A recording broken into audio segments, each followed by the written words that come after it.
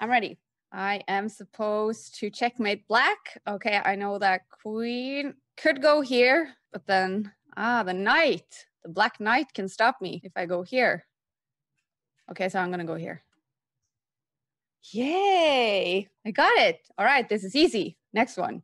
White to play and win. Okay. Well, I can go here. Oh.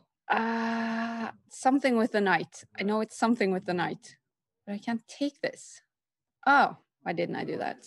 Magnus Carlsen, Sergei Karyakin, New York, 2016. I was in New York when he played this game. I should know what he did. I should know what he did. Okay, I'm just going to go for queen here. Needs to be something with the queen. Queen goes here, then king can take the queen. What other pieces do I have? I also, I'm going to try the queen here. And I did it! Yay! I'm just as good as the world champion Magnus Carlsen. That's the feeling I have anyway. I'm going to study on Chessable every day.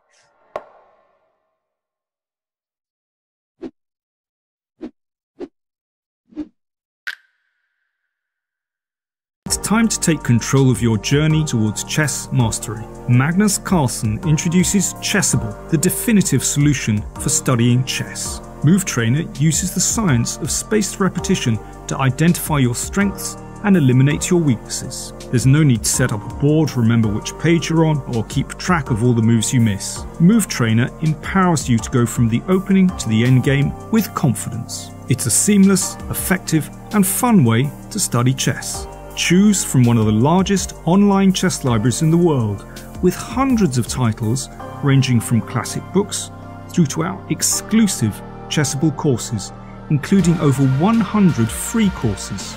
Get expert insights from International Master John Bartholomew, Grandmaster Sam Shankland, International Master Christoph Sulecki, Grandmaster Simon Williams, World Champion Magnus Carlsen, and hundreds of other instructors. Get started now and join our growing community of over 100,000 chess enthusiasts at chessable.com.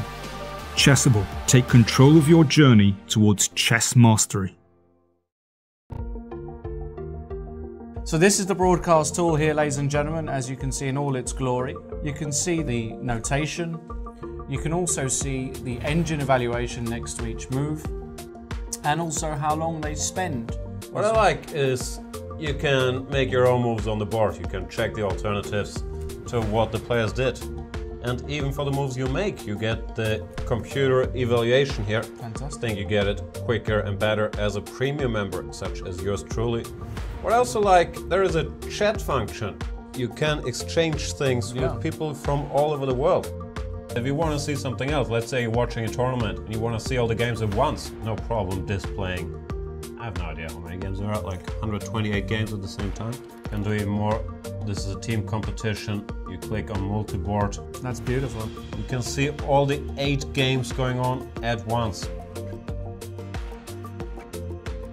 You can see the games and standings, which I... What we got? I'll click around. Games and standings here. Yeah.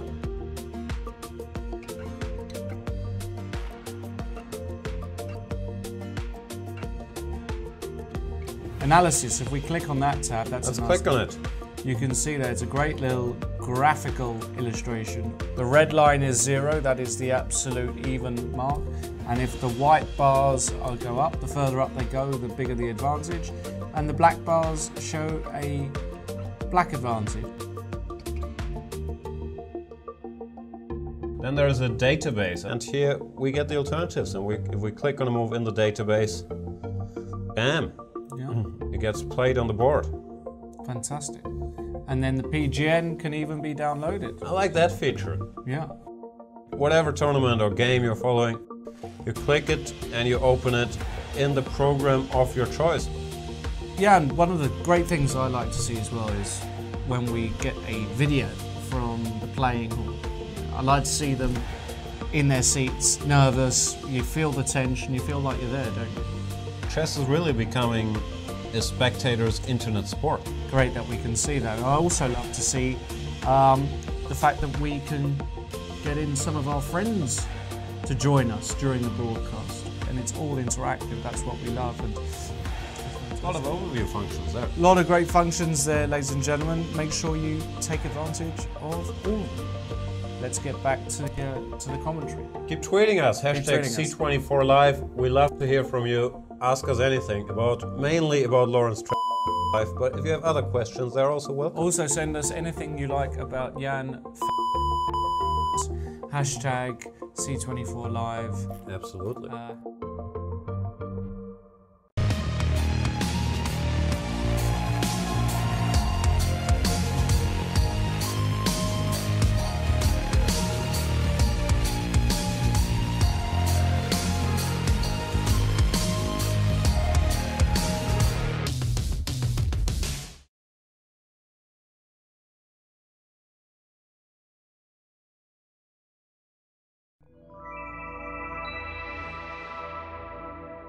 Okay, I'm ready. I am supposed to checkmate black. Okay, I know that queen could go here, but then, the knight, the black knight can stop me if I go here.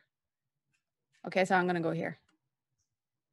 Yay, I got it. All right, this is easy. Next one, white to play and win. Okay, well, I can go here. Oh, something with the knight. I know it's something with the knight, but I can't take this. Oh, why didn't I do that? Magnus Carlsen, Sergei Karyakin, New York, 2016. I was in New York when he played this game. I should know what he did. I should know what he did. Okay, I'm just going to go for queen here. Needs to be something with the queen. Queen goes here, then king can take the queen. What other pieces do I have? I also, I'm going to try the queen here. And I did it! Yay! I'm just as good as the world champion Magnus Carlsen. That's the feeling I have anyway. I'm going to study on Chessable every day.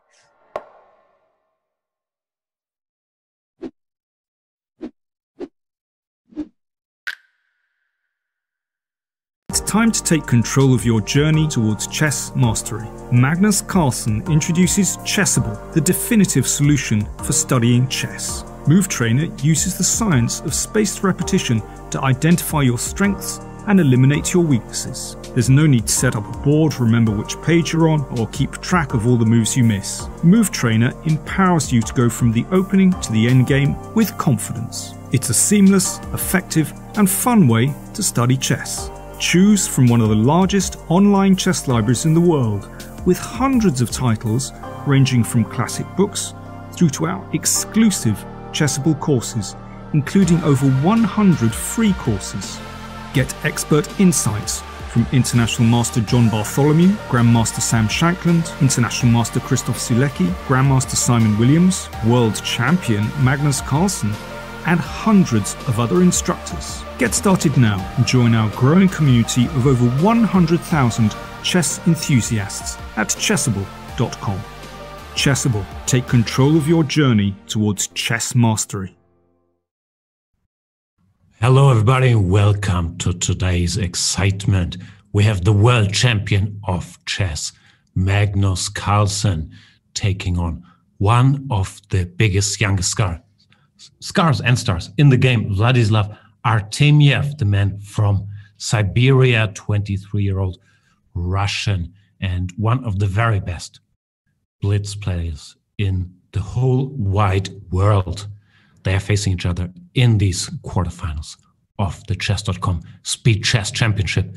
And I am delighted to be back with the legend, 8-time Russian chess champion, future Russian Hearthstone enthusiast. Peter Svidler is here. Peter, how are you today?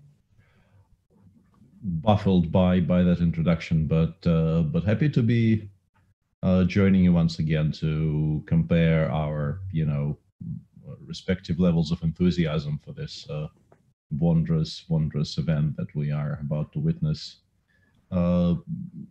Jokes aside, Magnus has had, I think, very interesting and competitive battles with Artemiev in the past, and the games that I have in mind, they've mainly been played live, which I thought, to my mind, made the fact that Artemiev was doing quite well in them even more impressive. But he's definitely one of the growing generation of people who are extremely well acquainted with these online blitz formats. So on a good day, this could be quite close. But of course, Magnus starts as a huge favorite. The world champion recently turned 30, lost his first and so far only match in his 30s, the finals of the Skilling Open. He lost to Wesley. So generally, I don't think it's a stretch to say he does not enjoy losing all that much. He will probably be eager to win a match in his 30s.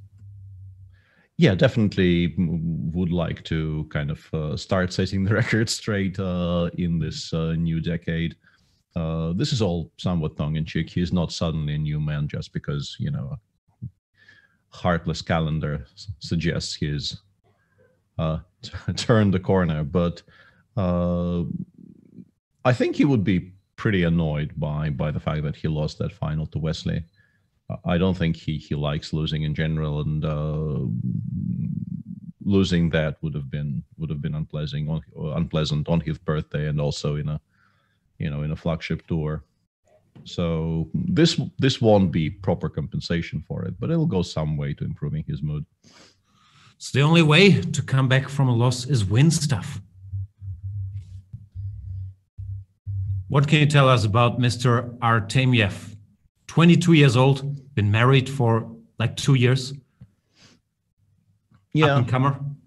Definitely. I mean, up-and-comer feels a bit unfair considering he was like 27, 63 years ago, or seemingly 3 years ago. I may be slightly fuzzy on the year and a half ago. There. Yeah, probably a bit less than 3.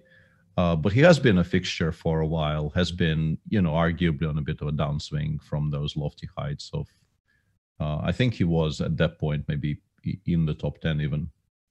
But still a very, very strong player. I think it definitely used to be true that he needed to become a bit more, theoretically sound. When he started playing against the absolute best, I think his repertoire started struggling a little bit, in particular with black. But he has been tightening it up, and he also, I don't know him particularly well, but it feels to me that he is very much a mood player. He is like his A game and his maybe even A minus, let alone B game, differ wildly. And when he plays well, he is a huge danger to anyone. But when he is, for some reason, off his game a little bit, there's a bit of a gulf between those two states. And it will be interesting to see which one shows up today. We shall see. The games are about to begin. It is the format I'm sure you are familiar with. At this point, 90 minutes of 5+1 blitz games. 60 minutes of 3+1 blitz games, and then 30 minutes of 1+1 bullet games. The world champion, obviously good in all disciplines, but I believe Artemiev is also one of these cases where you can say the fewer time he has on his clock, the stronger he is. Yeah, he won't be frightened. Won't be frightened by going down to mere seconds. He's had a lot of experience doing this. It feels weird to say these things about a 22-year-old kid, but he is definitely a seasoned campaigner in terms of playing online blitz, and mechanics should be very sound. How does this work? Does he sit at home and play online blitz bullet games a lot, or how do these young whiz kids go about their online business? Well, I assume he does. I mean, he plays in all of the quote unquote calendar events, and I assume he gets in a lot of practice even outside of official competition. Has been a very active online player even before we had a sort of a established weekly calendar of things he can play in. I was addicted to online blitz from like 19 till 22, 23. What about you? You usually find things to be addicted to. Yeah, I was online. Definitely. Was blitz one of those at some point? Yeah, Although I don't think we played very much. We were definitely sort of active on ICC. We played a bit in the ICC. Yeah, but not nearly as much as I played against some of the other sort of top regulars of the time. I think we never really, had those, 3-hour-long matches of. But yeah, I think from maybe 98 to 99 until 2002, I was very, very active. I was in the running for like rating records and things until the new generation came onto the scene and just demolished those. But yeah, I just kind of suddenly gave up at some point. I had a bit of an epiphany. Not a particularly profound epiphany, but I had a bit of an epiphany, and I thought, this does not appear to bring me any particular joy, or at least not as much as it used to. And it is a huge time sink to or at least for me it was, with the amount of volume I was putting in. Amount of volume? Just volume. What am I talking about?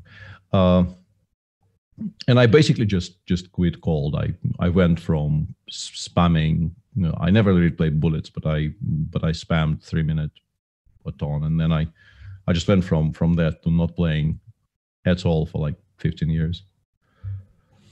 Boom! There you go. No, I'm not going to inquire about other stuff. I'm ready for the chess. Carlsen versus Artemiev about to begin. If only we had Mr. Dodger here to begin the chess. Other than that, there is very little to talk about. Magnus Carlsen, 30 years old, bloodthirsty. Vladislav Artemiev, 22 years old, has dropped quite a bit in over-the-board chess. His rating is only 2708, and by only, I mean compared to his peak of 2761, which Peter mentioned a year and a half ago. But it's safe to assume he has spent some time working on his online speed chess game and will be a worthy opponent for the world champion, who will win today's match, let's face it, and then play against Maxim Vachier-Lagrave in the semifinals. Let's just announce the winner of that side of the bracket while we're at it. You appear to have very few doubts, so we can just go all in on predicting the winner of that side, and then if he does end up playing Hikaru in the final, do you have a prediction for that final? I never bet against Magnus. That's my rule. Sometimes it fails, but more often than not, it doesn't.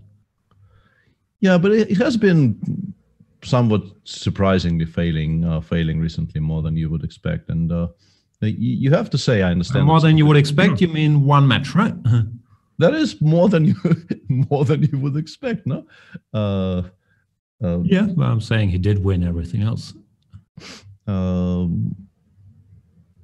Yeah, but you have to say his performance in the Skilling Open was very sloppy by his standards. No, I agree. He didn't look dominant in the quarterfinals and semifinals against Giri and Nepomniachtchi. I always had that feeling that when it gets close, he will have something extra in the tank.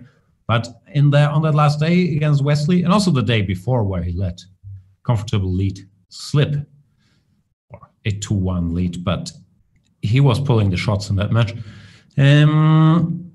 Yeah, it didn't look like he had it, and I'm not sure. I believe this even shorter time control and more games will suit him a little better because he can just play chess without focusing on the tactics of these 4-game matches here in the Skilling Open. But yeah, I agree. He did not look as dominant as maybe unfairly we have come to expect him to be in all these events. Yeah, I'm sure we're sort of overhyping it a little bit because the field is, if we take the tour, the field is very, very packed, and the tournament we're covering right now, starting from the top 8, it's an absolute who is who of the top online players and just generally the top players of the day. So it's slightly unfair, the way we expect Magnus to just absolutely win absolutely everything, but it still is sort of the expectation. And yeah, the Skilling Open, it's not even that he lost the final. It was really, he himself said in an interview that his play in the round robin was not up to his own personal very high standards, but he still qualified with absolute ease. There was never really any question he will qualify. And you could make an argument that, as long as he knows he's in the quarters, it doesn't really matter if he scores sort of all the points or, half of the points or whatever ends up happening. But yeah, the 3 knockout matches, he definitely looked below par and played below par, and he will want to put that right. Yeah, maybe starting with the Rui low par in the first game, but we have a slight delay. Apparently, we do not know why, but we expect the world champion to have overslept. That's just my interpretation of the situation. I have zero evidence to back up this claim. Yeah, Magnus Carlsen. And Chessfan has some strong advice for Magnus, telling him to go back to the classroom and start studying some proper openings, because he kept on getting worse positions in Italians and the Caros and the Sicilians. Not entirely sure how tongue-in-cheek this is, but I mean, the statement is true, at least in some way, because Magnus was running into issues in whatever he chose to play against Wesley, but it still felt to me that it was a kind of a weird combination of him trying to play for a win with Black, at least on the final day when he kept on playing the Caro against Wesley. It really did seem to me like he was sort of inviting trouble there to a very large degree. But when you do that against a player of Wesley's strength, it is much better if you are, in your absolute top form, because you will get punished for inaccuracies playing slightly dodgier lines, let's put it like this. Not that Caro-Kann is, inherently an incorrect opening or anything, but he was also choosing the lines in the Caro, which were, I think, provocative is one way to describe it. And if you do that, you really should be playing your absolute A game, and he definitely wasn't on the day. Yeah, I do agree. Playing devil's advocate, I would still argue he did score 1.5 out of 2 with the Caro on the final day, but yeah, we can't. The opening can't take credit for that, I would say. He ended up losing, like the game that ended up costing him the final was also a Caro, I think, right? But that was in the Blitz, that wasn't in the Rapid. But he was more or less dead lost in that game straight out of the opening. But yeah, I thought in particular the choice of Caro was like a declaration that he is not really very much interested in equalizing. He is very much interested in getting uneven fighting positions, even if they are, strictly speaking, wars for Black. This is the Caro-Kann we're talking about, where after e5, yeah, he played c5 once. He also played bishop f5, yeah, and then some provocative stuff. What did you think about that before we start getting games? And there is a Caro-Kann. Caros today, and here we go indeed. Yeah, but that's Magnus with white, knight d2 and queen to c7. Whoa, okay. That looks like a bullet game of mine, hoping for knight f3, bishop g4, and saying, ha, I got my bishop here. But then if they make some other move like c3 or h3, I wouldn't know what to do. Probably Artemiev put more thought into this.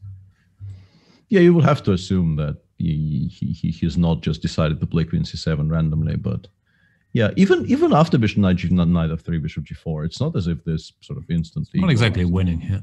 Yeah, But bishop d3, that's another sound waiting move, just stopping bishop g4 and saying, your move, sir. Now DE94. Why is this a better version for I'm really interested in how he is planning to follow this up, because like all of the normal moves you can make in this position appear to lead to like slightly inferior versions of the normal Caros. If you play knight d7, bishop d3 is sort of the absolute main line against knight d7, and nobody plays queen c7 there. So he goes bishop f5.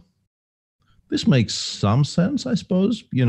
I'm assuming he wants to play a kind of a Rubinstein French via this move order. I'm expecting this bishop to be traded for the knight on e4. We can even force it with white here with both knight f6 and knight d6 check, but we don't have to, because the assumption has to be black takes on e4 on his own. And then it's a very solid but somewhat passive position. Not my dream position out of the opening against somebody like Magnus. Well, not somebody like Magnus, Magnus specifically. I wouldn't really be all that happy about playing Rubinstein-type positions against Magnus, positions which normally feature very little counterplay for black, and you just have to hold your shape and not do very much. Magnus seems quite committed to getting this bishop to trade itself, because knight h4, begging for that move, and here it comes. He does like his bishops. Now, yeah, white lost some time getting the structure. Might not. Yeah, it's interesting that Magnus felt obliged to actually force the trade, because obviously going knight h4 does lose you a lot of time, but you still end up having a position like we have on the screen, where white will be safely ever so slightly better for the rest of the game. And Atomic Morphy does point out a relevant bit, saying that this did win Artemiev half a minute, just by virtue of Magnus kind of staring at the screen and thinking, "What the hell is this?" It's not a moot point at all. It's a valuable half a minute. Probably does not work for more than once, but will work for one game. Also, if you really wanted to stop this lethal queen c7 idea, you could develop the knight here. We met by d takes e4. You would recapture, you would stop queen c7 because you could take the pawn. That is, yeah, very, very valid point. And Magnus, unsurprisingly, just instantly offers this queen trade. The endgame is genuinely quite nice for white, so understandable Artemiev says no. Even though I think Artemiev in general doesn't mind playing endgames. He is one of the people, I think, who are the most comfortable playing dry technical positions from the get-go. I think in that respect, he's quite similar to Magnus himself. But now that the queens have not come off, Artemiev says, please castle kingside so I can start some h6, g5 nonsense. The way the pieces are positioned, it might not even be entirely nonsense. Doesn't look like nonsense at all, no? Yeah, might actually be quite annoying, yeah. Magnus does not seem eager to castle into it. I don't know if you can go bishop d2, long castles. But... yeah, you could try castling long, but that takes up some time, and black will probably also play h6, g5, and then bishop f4, and it's a kind of a, once again, very similar. It looks more like a French than it does the Caro, and it's not a particularly bad French, because white did kill off some time having to play knight h4 and then knight f3 back. If this doesn't look like a Caro, what does though? Bishop d2 played. Yeah. He does want to castle this way. And yeah, let's see what Artemiev thinks about this. h6 g5 does look natural because there's a queen on h4, which is kind of inviting that type of counterplay. You could also maybe make an argument for some sort of knight b6, knight c4 type ideas. They do look a bit artificial, but maybe not that stupid. In particular, if white continues with the plan of castling long, you might get some counterplay on the queen side. The world champion with the white pieces does not look fully awake yet. He's playing kind of slowly, more than a minute down on the clock. And we've seen him start slowly in the last match that... was it you and I commentating on the match against Masudlu? I can't recall. Maybe it was. But then... oh, no, I don't think it was us. But then he picked up speed. It was 2.5, and he won like 10 games in a row. Won't happen today. The 10 games in a row. Yeah, probably not. Yeah, h6, g5 did happen, but you can't really play bishop f4 because the pawn on a7 was hanging, and Magnus replies with a very concrete move, h4, which I don't honestly quite understand. Where does the knight... g4, bishop f... no. What is he planning to do after g4 here? Maybe he can play knight g4. I thought knight b6 was very strong, but queen takes a7 still exists. Yeah, I was very confused because I thought knight b6 just forces very favorable trades for black, but it doesn't. And now we get a temp. Yeah, we still have to allow knight b6 though. This should be fine for black, I assume. I guess he wants queen a5 and then maybe argue a6. Made the structure slightly shakier. Yeah, even queen b3 is not completely unreasonable. I don't think you can take on d4 twice. It seems a bit over optimistic to go for the pawn grab. So I guess black just establishes some sort of a blockade. You're not even obliged to take on d4, honestly. You could just ignore all of that. Ugh, he chose your move. I'm hurt. Queen b3, king b8. Yeah, sort of really inviting g3. But I guess the knight goes to d5 very soon, so bishop f4 never really materializes. Yeah, whichever knight. Yeah, strange position. I don't quite know what to think of it. I do like the fact that Magnus included h4 and g4 because the bishop on d2 is a lot more alive now. That's like this little decision which is very easy to miss there. The pawn on f2 was hanging. Many people would have autopiloted something which protected the pawn on f2, but Magnus spots an idea of generating some weaknesses on the king side. Now black has to think about the pawn on h6, and if he goes h5, bishop g5 will become an option. Not going to happen. Artemiev has 2 minutes left. Carlsen has 1 minute. The computer bar, which you can see next to the little board giving you the evaluation of the current position on the board, says it's completely equal. So we have some drama. Yeah, so far I think the most interesting part of this game is that Artemiev appears to be just much faster than Magnus in the early running. Obviously, sample size not huge, but up until the moment he spent half a minute to play knight f7, a move I don't entirely understand. He seemed to be very much in control on the clock. He's going after the queen, actually. That's kind of cute. Yeah, he's going knight d7 with the intention of moving the bishop away from c5, and now knight c5 is a bit of an annoying it's very unpleasant. I'm also being informed the bar is not on yet. We'll switch on for the next game. Knight takes e6. He has to give a piece. This does not look fully healthy. Even if he wins another pawn with all these pieces on the board, isn't white just much worse? Definitely worse. I don't know if much worse, but probably, yeah. With this amount of pieces still left, this is not very attractive. If the queens somehow come off, white probably is reasonably okay. But yeah, getting them off the board will be a difficult task. I'm guessing he just didn't like the position after knight d7 at all. I mean, knight d7 followed by bishop d6 specifically, and he didn't see anything more attractive than this. But yeah, and also he didn't include rook takes d8. And now where does the queen go after rook dg8? I didn't really like not taking on d8 there. But maybe he found other tactical issues with the rook trade. I would be really worried about rook dg8 here, because you have to play something like queen h3 and all of your pieces become misplaced. Knight g4 is a problem, knight c4 is a problem. Queen f4 check is now constantly threatened. Now black will start like actively looking for ways to sacrifice on b2 and give mate. And yeah, he gets to trade the queens though now. Queen h2 is clever. Queen h2 is a move I think it is very, very easy to miss.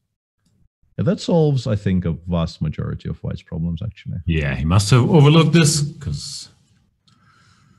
Yeah, it's hugely in white's favor to get the queens off. You probably still pick black here because the white pieces are somewhat discoordinated, but yeah, that was a major turnaround there that the queens were allowed to come off.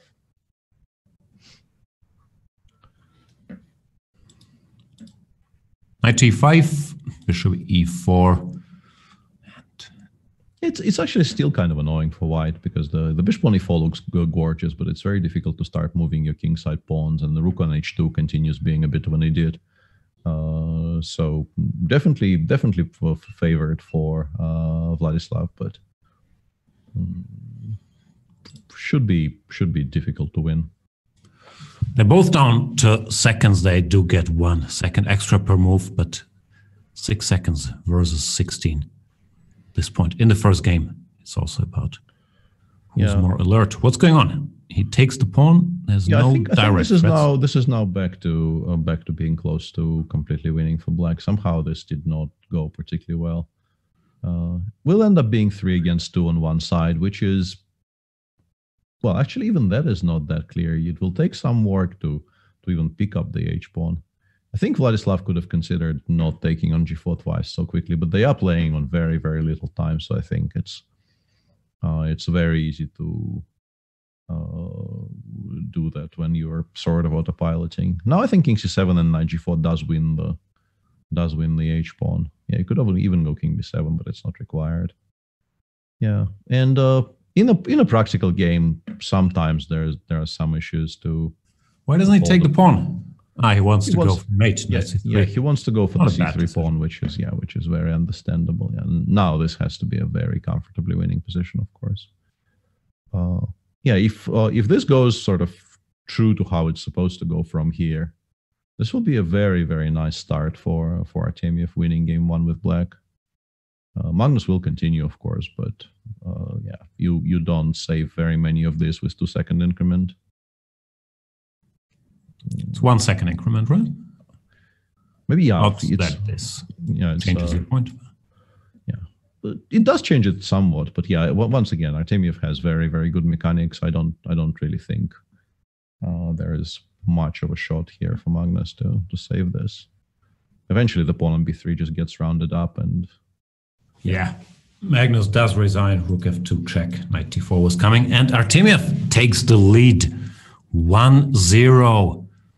Carlsen loses the first game, keeps losing in his 30s. Yeah. Well, although I mean this already is, well, it's becoming a very worrying, statistically relevant trend. Having lost the well, depending on when he was born on the day. This may be 1 or 2 or maybe even 3 games lost past his birthday. We would have to talk to his mom on the exact details of how many games he played against Wesley while being 30 already.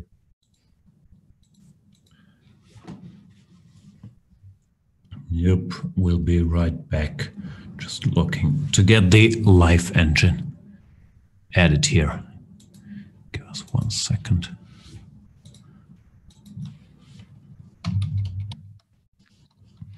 Yeah, I'll do some blindfold commentating. Artemiev is playing a symmetrical Grunfeld with, which is something I think Magnus himself has done on occasions, and shouldn't really be any particular trouble for black, these types of positions, which they will be up on the screen in a moment, but it's what he does normally. It's not his strategy against Magnus specifically. It's what he does normally. He goes for these, somewhat unassuming opening setups. I don't think I've ever seen him, try to kill anybody straight from the opening. He very often goes for the quieter lines with the intention of maybe fighting for a small edge. But he does handle those positions very, very well. So I think it suits him quite nicely. Here we are, knight to e4. Yeah, somewhat typical setup. The run of the a pawn down the board is, I think, an accepted way of dealing with these positions for black. These days, you want to open the a file for potential additional simplifications and so on. The big issue is what to do with the knight on b8, because normally the moment you play knight bd7, white very, very happy to go cd5, and the knight on d7 ends up being somewhat misplaced. If white ever goes cd5, of course, you would like to develop it to c6, which is why I think you see Magnus postpone, any decision with the knight on b8 until the situation with the pawn structure is resolved. Black also quite often actually just takes on f3 of his own volition and says this type of a kind of a Grunfeld/Slav setup with the 2 bishops against the bishop and knight is quite safe.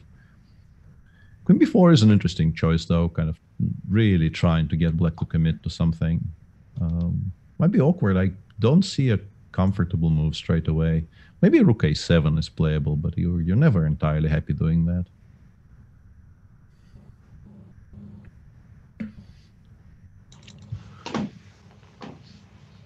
Magnus taking his time yet again. Surprised by this queen to b4 move. I still have a feeling that he is not fully ready for battle just yet. But usually he does find his footing at some point. And the good news for the world champions, these matches are long. How many games do they play on average in these things? Like 25, 30? Yeah, I think they end up playing something like 8 5+1 games and maybe 8 to 10 3+1 games, and then an additional in the same vicinity of bullets. So yeah, I think 25 is a decent estimate, plus minus a few. So of course, I mean, it's extremely long, and losing game one is not a huge big deal, but it sort of sets the tone. Nobody really likes starting a match like this with a loss. Wisdom. We have another match coming up today. Hikaru Nakamura is playing against Fedoseev at 6 p.m. But that will be handled by the trusted, the legendary commentary team of Tanya Sachdev and Peter Lako. So our shift ends after this one, and then Tanya and Peter will take over, I guess, like half an hour after that. Maybe we'll make a fluid transition. Maybe we'll say hi to them. I'm not sure how it's going to go. But there will be lots of chess action today. And back to the action on the board. Carlsen had to give up the A file. Is he in trouble? Well, I mean, knight a6 does block the A file reasonably well. It's not the most, not the sexiest square for that piece, but it does its blocking job. And also there is this option, which I somehow discounted, but yeah, I don't know why. It seems fine. You can now start taking some pressure off the center. You could maybe even trade in some order. You can trade both both pairs of C and D pawns, and then go knight c6. So should be okay for Magnus. Feels like. Queen to b5. Yeah, I think I would probably start with d takes c4, because c takes d4, I thought I had some issues, but both probably end up leading to very, very similar positions, which are, if anything, they are slightly better for white, but should be very, very level in my understanding. Yeah. You probably do have to take on d4, though. Allowing d5 would be a mistake, because the bishop on b2 is now not hanging anymore. The queen on b5 has connected to it. You do have some kind, I was about to say you have some jumps with the queen, but actually the rook on e8 would get in trouble if you tried attacking the knight on f3. So yeah, the assumption is c takes d4 is logical. You could maybe try maintaining the pressure somehow, but queen c6 maybe is a move. Not entirely sure. Queen c6 does appear to be something you could definitely consider doing, even though the knight on f3 is not hanging immediately, because once again the rook on e8 will hang. But it does stop d5 from happening. Yeah. This is 6 plate. Solid. Yeah, maybe rook a8 is a decent-ish reply to it. Maybe, I don't know. But yeah, seems like a normal enough move. Rook a8, probably black just goes b6, yeah. Yeah, just to show yeah. Piece is not hanging because the rook is under attack. Yeah. We haven't generated a threat yet, but it will become a threat eventually. Rook a8 played, I think b6 is fine here. I was trying to figure out how to reply to this. I think leaving it on a8 unchallenged. Yeah, he does go rook f8. I was about to say that this looks risky, but Magnus disagrees. And now the knight on f3 actually is hanging, because the rook has been moved away from a square where it was emprise potentially. Wow! Look at your French. Knight to e1. The knight retreats. Yeah, takes. I guess we take on d4 first. But yeah, should still end up being very, very level. It's very difficult to prove black is actually playing for a win. I guess you take on b5, you go knight d7. But after rook a7, that rook is a bit too active, I think, for black to have a legitimate winning chance. Knight f4, knight d3, knight c5 comes to mind. Yeah, knight b6, knight d3. Wow. You strong players, you're good with the knight maneuvers very quickly. Although knight c8 96 is very strong from Magnus as well. I missed that idea, and maybe I've not been optimistic enough for Magnus. This might actually be somewhat problematic for white, although I still expect Vlad to be able to hold this. We should also mention Carlsen once again struggling a little with his time management. 20 seconds against 2 minutes. Yeah.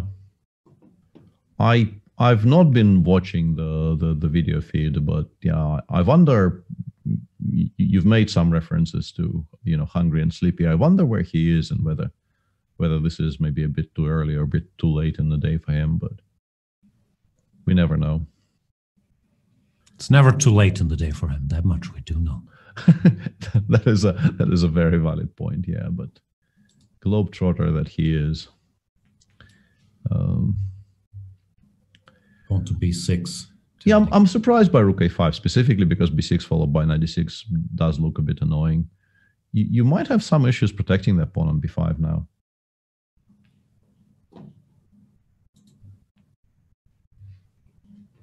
You might actually have to go like full passive rook, like rook a1, rook b1, or rook a4, rook b4, but then you're not really enjoying life all that much because the black rook could go like a8, a5 and start attacking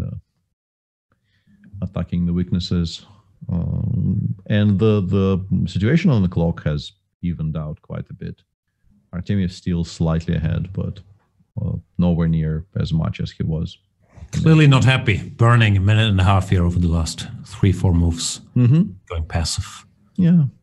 You probably still hold. You go 95 and then 97 is also an issue a little bit, but yeah, rook c1. Why has he played rook c1? Why is he forcing white to go 97? Maybe he wants knight c8 and he's planning to catch that knight somehow, but I don't think the knight can jump. Yeah, the knight can get out on its own. Yeah. Strange endgame, and also, I mean, hard for me to believe that Magnus would miss 97, but didn't look obvious to me to, the idea to try to force white to make that move.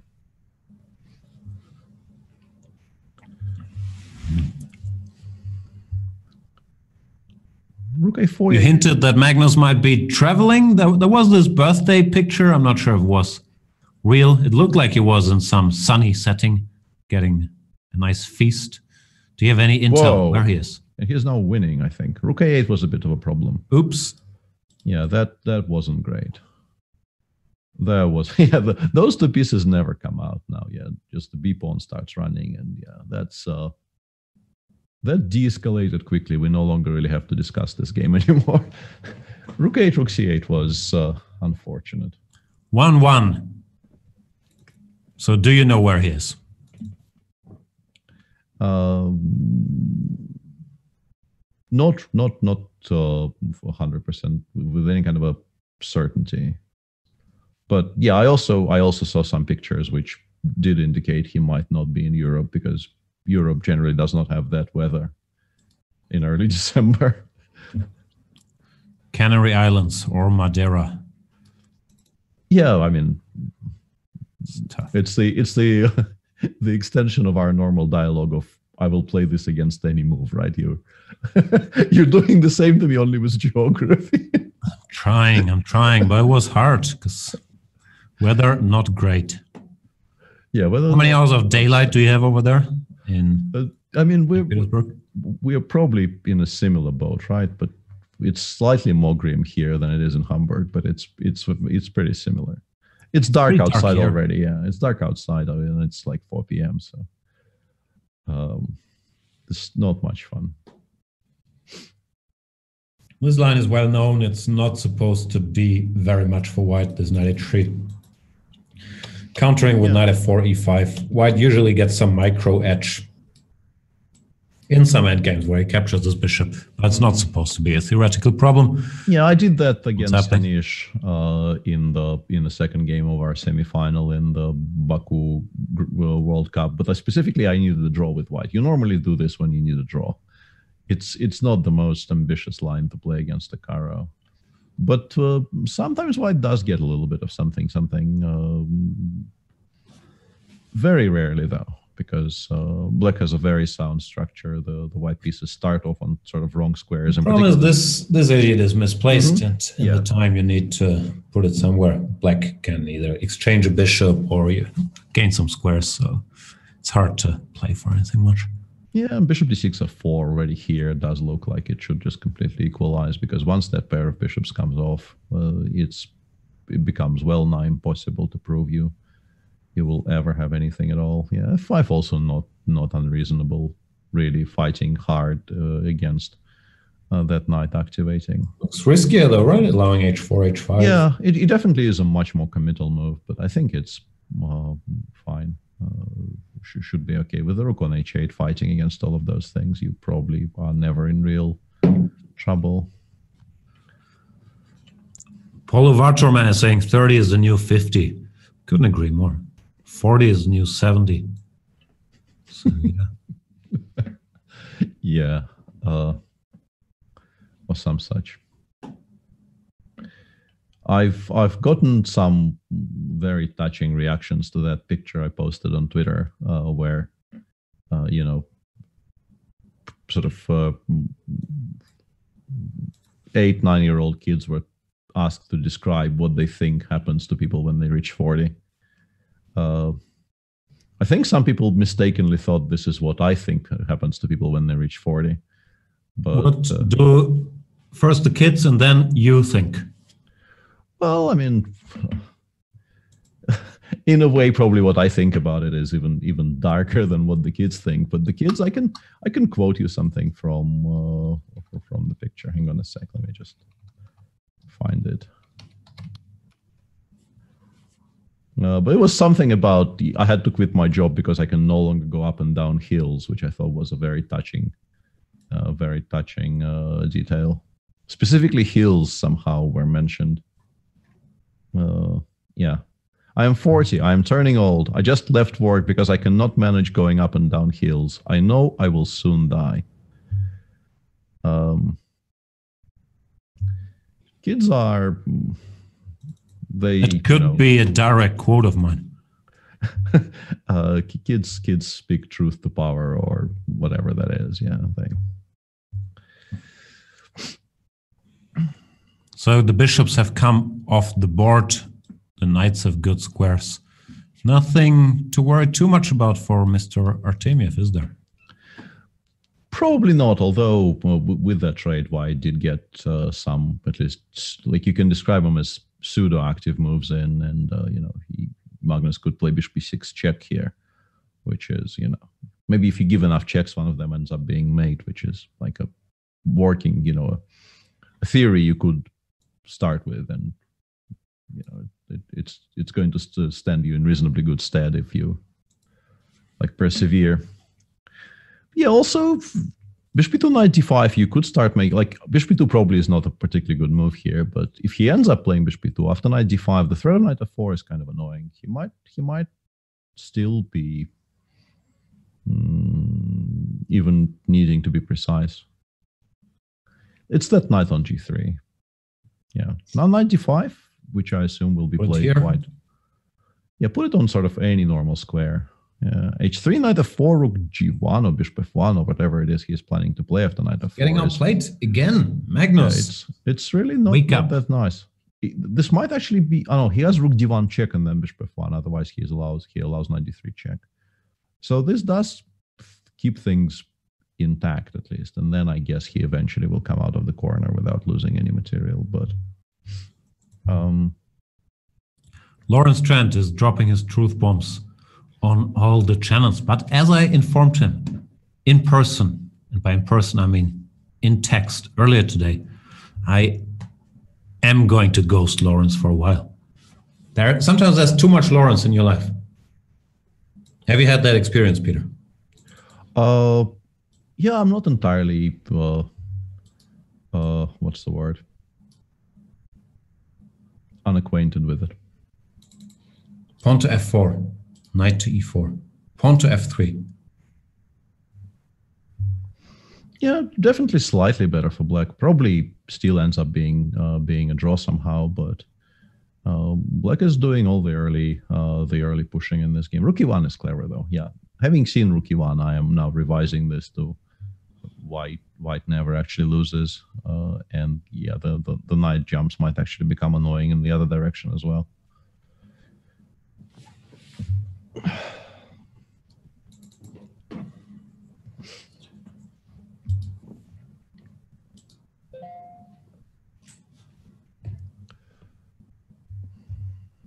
Wow, my package with golden milk has arrived. I just thought With you what? might want to have that information.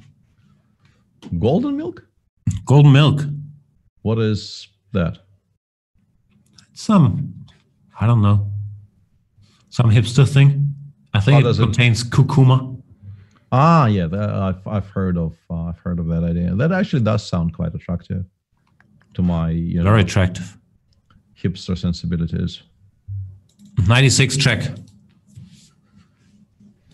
Yeah, I think the trick here is after king d6, you can go knight g5 and then rook e6 takes g6 and everything sort of supports each other and white even wins some material. But obviously, king d6 is by no means forced. You can go even in just the other direction altogether, go king b6, go away from checks. He does go king d6, which is a bit interesting because how do you react to this now?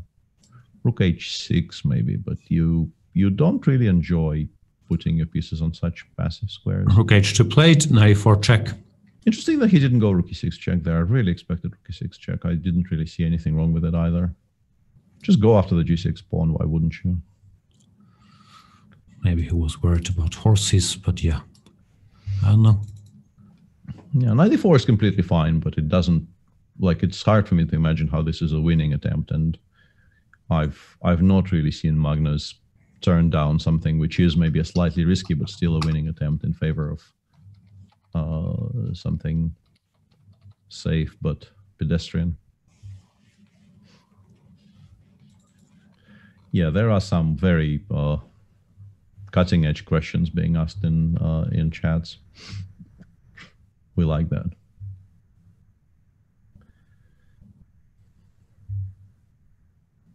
Fun Stuff is upset with my golden milk order. Sorry, Fun Stuff. I was aware milk topics are often controversial. I thought golden milk was safe because you could mix it with oat milk, with almond milk, with any type of milk. But I was wrong. I would like to apologize to any milk enthusiast that are offended by my order. That was not my intention. I will now shut up and take some time to reflect. Well, Peter tells us, who is better and why? Nobody, right? Draw? Yeah, I think this ends up being a draw, yeah. Pawns keep on coming off the board and nobody is on 2 seconds, so hard to imagine this suddenly becoming a huge dogfight, but I mean, Rook A1, yeah, Magnus disagrees. Magnus says, well, give me that juicy mating attack with only 2 pieces on the board somehow. And Artemiev says, no, not allowing Rook A7 check. Actually quite clever, this knight C8 move. You could also, yeah, go for some trades after Rook A3, which Rook G1 as well, yeah. Might just be a repetition now. Probably Magnus is not very enthused about the entire thing. Interesting that he allows knight c5 rook f4 check though. This is why he's played this. Has Magnus missed rook f4 check? Is he playing with fire? Well, I mean, even if you do give up the pawn on f3, I assume you still hold in the long run. But yeah, this doesn't look right. This doesn't look right at all. And now after knight d5, you are genuinely worse. Yeah, rook a6, rook a7, maybe not. No, rook a6, knight e6. Even, well, yeah. Yeah, you're not worse at all, yeah. Maybe he's still fine. Barely. But yeah, that didn't really look like a very convincing winning attempt, honestly. Considering he could have just repeated instead of all this, but... Yeah, and Artemiev says no draw for you for now. But yeah, knight e6 and then rook c6 maybe he's playing. Oh no. Draw for you now. Draw for you now, yeah. King d6, rook c6. I think I was like, seriously, rook c6 here? Why isn't he doing that? Anyway, doesn't matter. He's thinking it's hard to get more than draw. 1.5, 1.5. Yeah, so far, so far very, very level. Artemiev doing, I mean, the Caro is doing wonders so far, and the game he lost with white, he lost. Maybe you can make an argument over pressing a little bit. So yeah, we expected a close one, at least in the first portion, and we are getting a close one. And honestly, like if this gets to the bullet on level footing, I think Artemiev is one of the people who could actually give Magnus a run for his money in the bullet portion. He probably is pretty decent at it.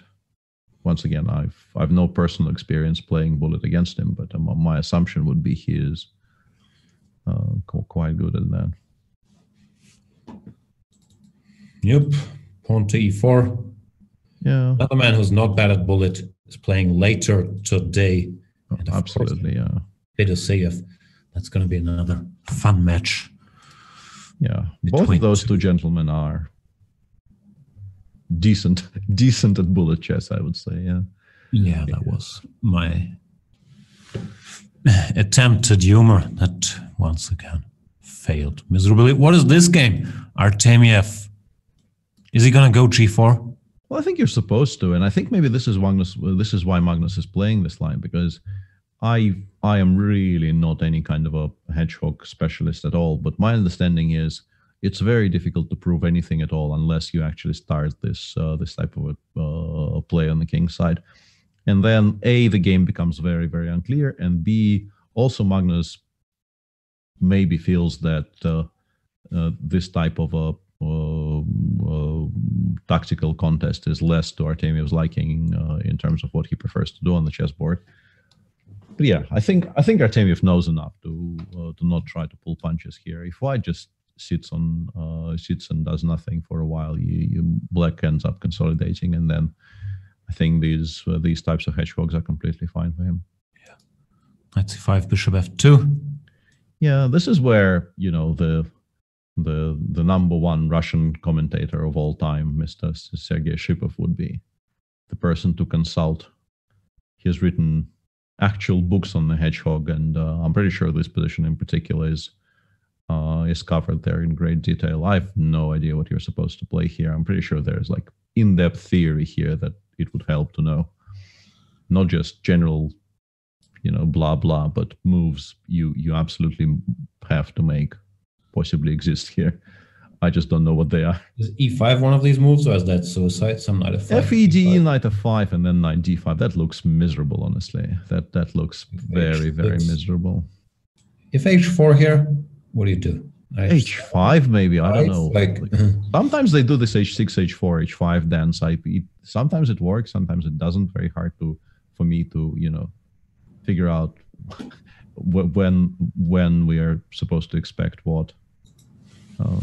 Yeah, b4, knight d7, and then something. I was wondering about b4. b4 is a very committal move.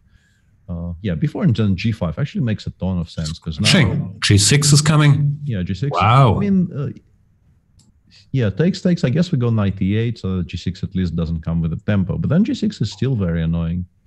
Also, queen h5, bring a rook, and checkmate could be an option. This is as we've mentioned, like if white doesn't shirk from his responsibilities here and actually goes for the throat, this is a position which is very, very, it's very possible for it to go completely off the rails for black.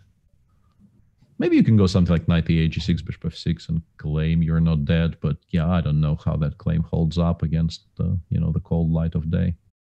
Knight e8 plate. I'm curious. G6 splits out here. Bishop f6. Bishop h3, for instance. Like, it does feel like it might start collapsing at any moment.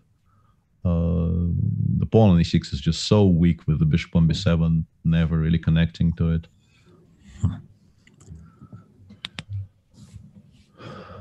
So yeah, it was clearly a bit of an experiment from Magnus, but so far you would have to assume it's backfiring, at least to a degree, because Artemiev is demonstrating that he knows what you're supposed to do. And I mean, the position remains unclear for a blitz game. You can definitely if you manage to defend against the first wave, white did have to give up the control over the e5 square and so on. So if you don't die in the next 5 moves with black here, your position might start improving dramatically. But how exactly are you not supposed to die here?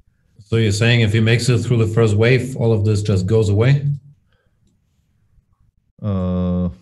Well, no. Yeah, we know that's not how any of this works, honestly, by this point, I think.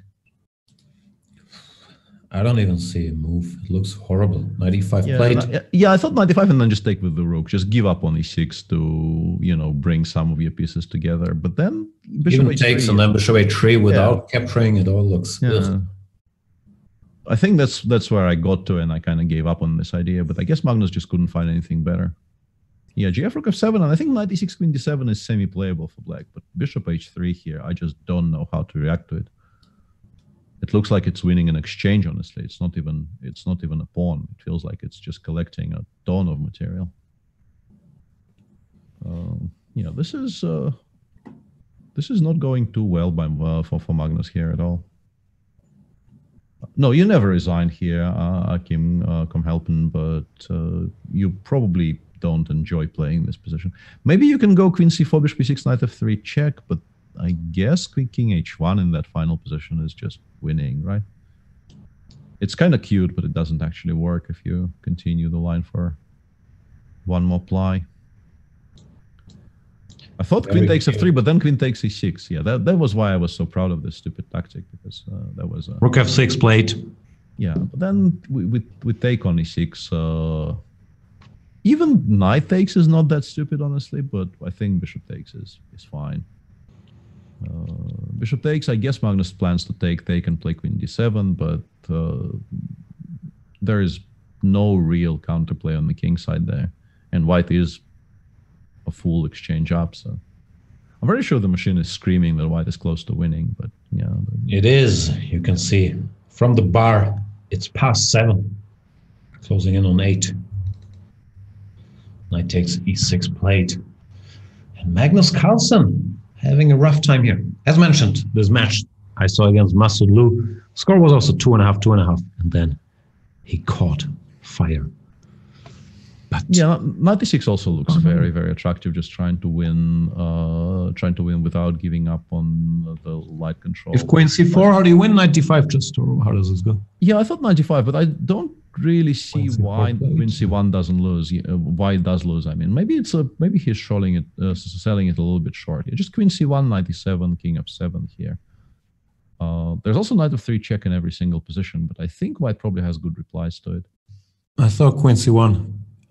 Maybe knight f6. He goes rook g6 check first. I guess he wants to go bishop takes d5, because otherwise I don't really understand why we've included this move. Give the queen. Something?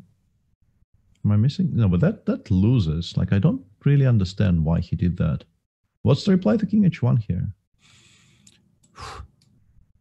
I guess you can still take on... and bishop g3 as well, yeah. Or maybe he thought knight takes f6 was the biggest threat, so he's sidestepping that. He's sort of prioritizing defending against that over defending against knight takes e7. You end up down material anyway. Yeah, this is resignable. Takes, and just a full piece down. Yeah, full piece down, and white continues attacking. Carlsen got crushed. Yeah, you don't see him getting crushed like that from start to finish very often. Yeah, he went for a line which is, you have to say, has a dodgy reputation, and did not really have anything prepared there, and got just swiped off the board, frankly.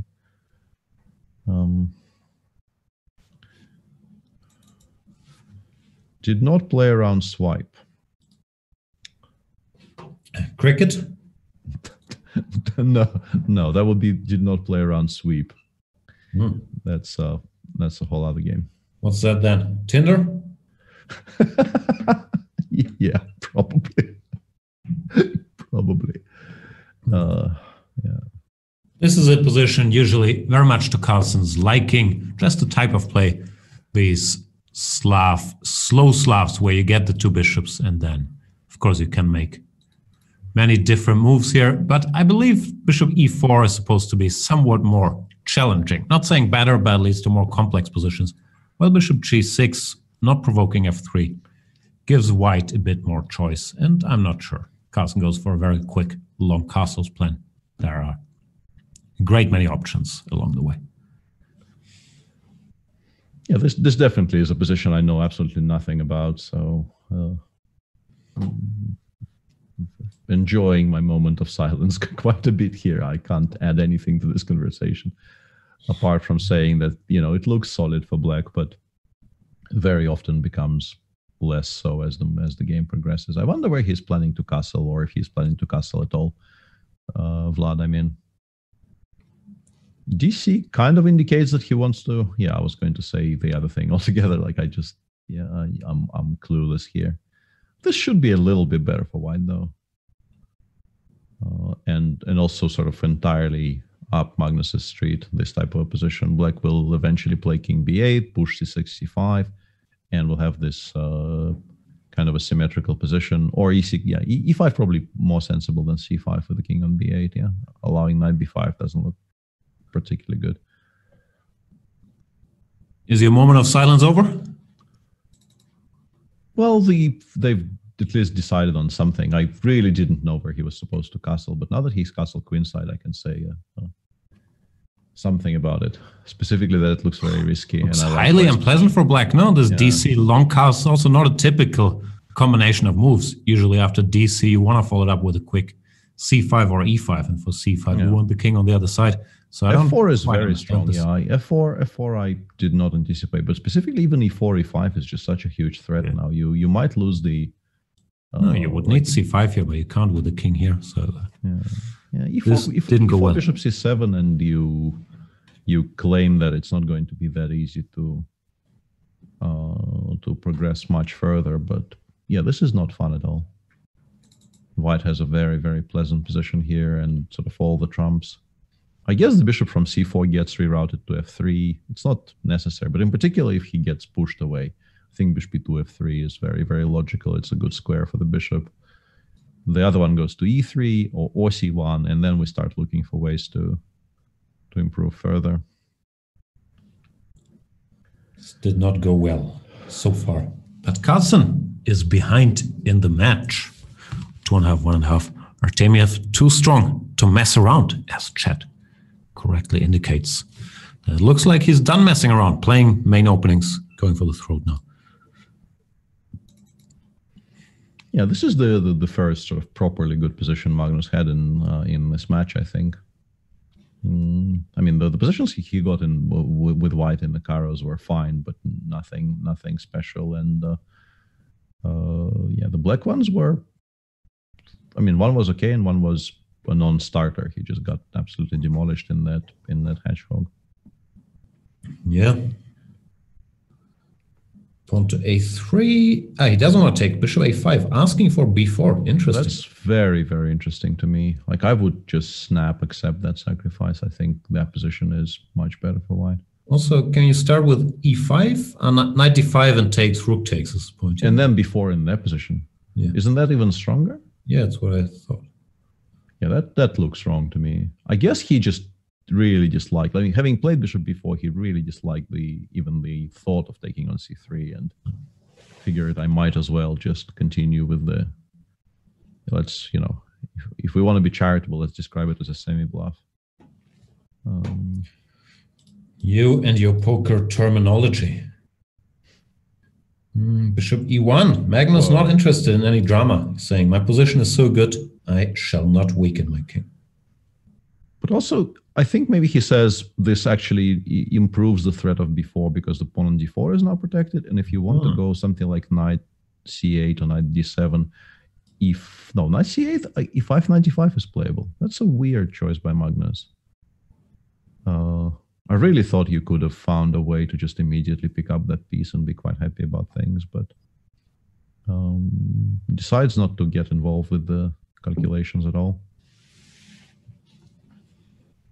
Knight c8 looks logical. Knight d7, e5, he would be forced to go like knight e8 or something, and that looks ugly, but knight c8, e5, knight d5, if that's playable, that maybe is not that bad.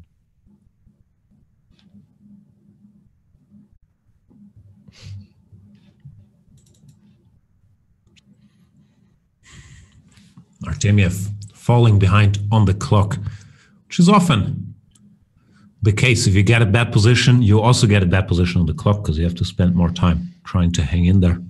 Yeah, absolutely. Lethal combination. Not great to get that combo against Magnus at all. Yeah. I'm guessing since he's still thinking, I think I spotted why knight c85, 95 doesn't quite work. So that's why the move hasn't been played yet. We can go knight takes, rook takes, and then bishop c4 wins the exchange. And yeah, that position is bad for black. I'll show the line briefly. And black has been incapable of protecting the bishop on a5, has to do this, and yeah, that's eventually lost. You can rook d7 played after prolonged thought. Hmm. Will he go b4? Yeah, you can go before. You can once again do what you were suggesting, which I quite like, including e5 and then going before. Also looks very logical. Now after knight d5... Well, we take on d5 and we go before. Yeah, I mean, it's a piece. I really don't see what black gets for it. I think e5 he will have to go something like knight e8 or knight h5 or something. Yeah, knight e8, I guess, before bishop takes before, and hope that the pawn on d4 falls anyway, but that should be a very good position for white somehow. And CP Countered is here. Welcome, CP Countered. Peter, now that CP Countered is here, maybe it's also time for you to tone down the cursing just a little bit. It's a family show. Never. Wow. Those are fighting words, CP Countered. I did ask him nicely. Knight h5.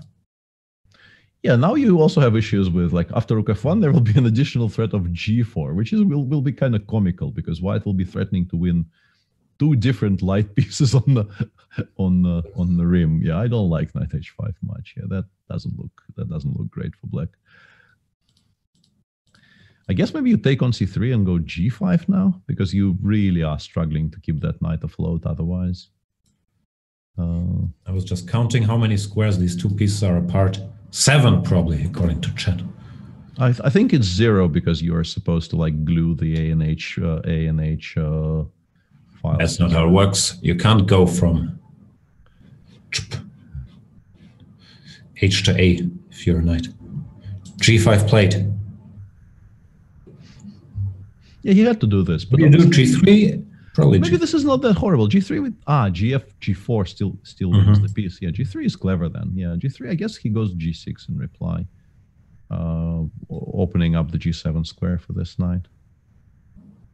I mean, it looked very attractive for white to begin with, but now that if we're not winning by force here with white, we may have given up at least some parts of our advantage. Although still, I mean, bishop before d6 check, and clearly it's still white who will be enjoying this much more. But CP Counter is wondering, what did I miss? Any Peter swearing? Yeah, there's been quite a bit, but I hope we'll get under control now. CP Counter is also saying Peter never complains. That is not a factual statement. That is accurate. No, Peter has complained 434 times according to Nightbot, so that's not factual. Yeah, that's... Queen d8, is Artemiev hanging in there? That's a contrafactual statement, yeah. G3 played as we sort of expected. I still think G6 is more or less forced because you do have to, start generating squares for that. Rook d4, bishop d6 check is not ideal. No, okay, there are other wins, but that's good enough. G6 covers the horsey. FG. Yeah, Magnus finally goes FG. I guess bishop d6 will be included at some point, but it will get sort of smoked out with knight c8 eventually, and you do have to control. You absolutely need to make sure that the knight doesn't land on f5. Yeah, and yes, of course, h4, g4. Yeah, knight at least might make it to d5 after a long voyage. Yeah, and Artemiev hanging in there. White's position does look fantastic, but black is actually a pawn up here, and not without resources. You do need to get somewhere quite quickly here with white, because if you don't, the horses start jumping. It's not so bad. It looks very crabby for black, but not much in the way of weaknesses apart from that pawn on f7. And yeah, you could play f6 or f5 here to start trying to solve it. Yeah, Artemiev showing his resilience. They're both down to their last seconds. So now, yeah, if he gets away with this one, it's going to be just a huge turn on. Yeah, 994. Black is winning. Black is winning. Whoa, yeah. Magnus might just destroy whatever Caribbean island he's on if this continues like that. No, that's a very tilt-inducing game. If you lose a game like this with white, that's very tilt-inducing. Because he's not lost yet though. He did pick up this pawn. Yeah, he probably actually saves this now. Back in business, yeah. Yeah, Queen B8, Queen takes D6 did not look right. There must have been a way. Well, okay, white wins again. That's less tilt-inducing then. That's good news for Kokomo. Yeah, very uncharacteristic blunder by Vlad. Yeah, he did not have much time, but still, like you don't see him blunder things like that very often, I think. Magnus is King A1 is a safe construction. This bishop can marry checks.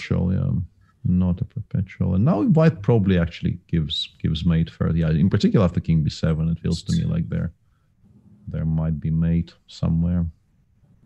Yeah, now we can pick up the pawn on C4, continuing to give checks. Yeah, just completely lost. This is it. Carlsen wins. Bit of a roller coaster from a winning position to a bad position to a drawn position to win. Yeah, it had to be close to loss there for white for a short period, and then Artemiev first did not really convert properly, and then just left the knight on prise. And we see 1b3. Yeah, but Artemiev doesn't do it to be very offbeat. He very often plays these types of double fianchettos. I think it's one of the things he has been doing for a while. Seems to be enjoying. Who wouldn't enjoy this? Pawn to c4 before black goes c5. So this cannot yet be met by pawn to d4. Typical idea. And Magnus goes dc bc, pawn to c5. As yeah, I normally have this position featured in Peter games, tempo down, no? Tempo down, yeah, exactly. I've actually gotten this with black tempo down, and I thought even that was playable. So I would be reasonably okay with getting this one. Yeah, Carlsen knows this because he played this also tempo down against Aronian, went on to lose that game. However, yeah, I guess Artemiev just wants a structure. Yeah, it's a tricky structure for black because it very much depends on how well you manage to develop. I'm slightly surprised Artemiev did not try playing knight e5 there. That often is sort of the underlying idea, playing knight e5 as early as possible, trying to make sure black never gets the queen c7, b6, bishop b7 setup, which I think is what you're supposed to be aiming for here. And if you do get all of those moves in, you probably never really struggle in that game ever again. But yeah. Evil Sea Monkey is asking, is it just the most points by the end of the remaining time? Pretty much. They play games with the time control they're currently playing as long as there's time on the clock. So there's 30 more minutes on the clock for the 5+1 portion, which translate to probably 3 more games after this one, or 2, who knows. And then they do the same with 3+1, 1+1.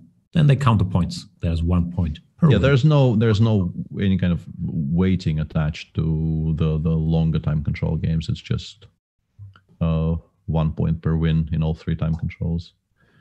Queen d2, I guess maybe Artemiev doesn't like the idea of developing that knight towards g7 and then a 5 or e6 squares. I don't quite see why you wouldn't take on g7 there. Queen d2 looked slightly artificial, didn't it? Yeah, I would have just snap taken on g7 here. Wouldn't have been very unhappy about it at all. But yeah, he chooses to, at least for the time being, keep the bishops on the board. Which yeah, I don't know. I don't know why. I think the straight favors white quite a bit, so I wouldn't be trying to delay it artificially. Now, there's definitely a break between the time controls. People are asking if it's 3 hours non-stop. It ends up being more like 3.5, 3:40 with the. Yeah, there's a slightly longer break after the 5+1, like a 15-minute break coming up in roughly half an hour. Then a shorter break after the 3+1. Yeah, 3:40 is a bit too much, but yeah, like definitely 3.5 hours from start to finish. Yeah, Artemiev is now back to offering the same trade, and Magnus keeps on saying, if you want to trade, let's do it on the G7 square. I think eventually you have to. So childish. One of you, just get rid of these bishops. Now you do it. Now you do it. There you go. Yeah, it finally happened. It finally happened. Yeah. Bishop G4. I think black wouldn't actually mind getting that bishop off the board, traded for a knight, but yeah, Artemiev says no. And yeah, this is actually kind of awkward for black, because with the bishop semi-stuck on G4, taking and going E6 is very, very awkward for black. Unless you can justify it tactically. I'm now trying to calculate. If we take, go E6, there are only 2 squares for the knight, right? And knight E3 is a 2-pawn sacrifice, not even a 1-pawn sacrifice, but it might be correct. Takes, because knight C3, there is queen D4. This was my point. Yeah, I missed knight F4. Sorry, yeah, then it just doesn't make any sense whatsoever. Knight F4 completely fell out of my field of vision. So Magnus, probably because of that, goes bishop E6 in this position, not E6. That's not a very pleasant position for black, I would say. H5 or A4, A5, or some combination of the two. Circadian is wondering if Magnus is burnt out from all the chess he played this year.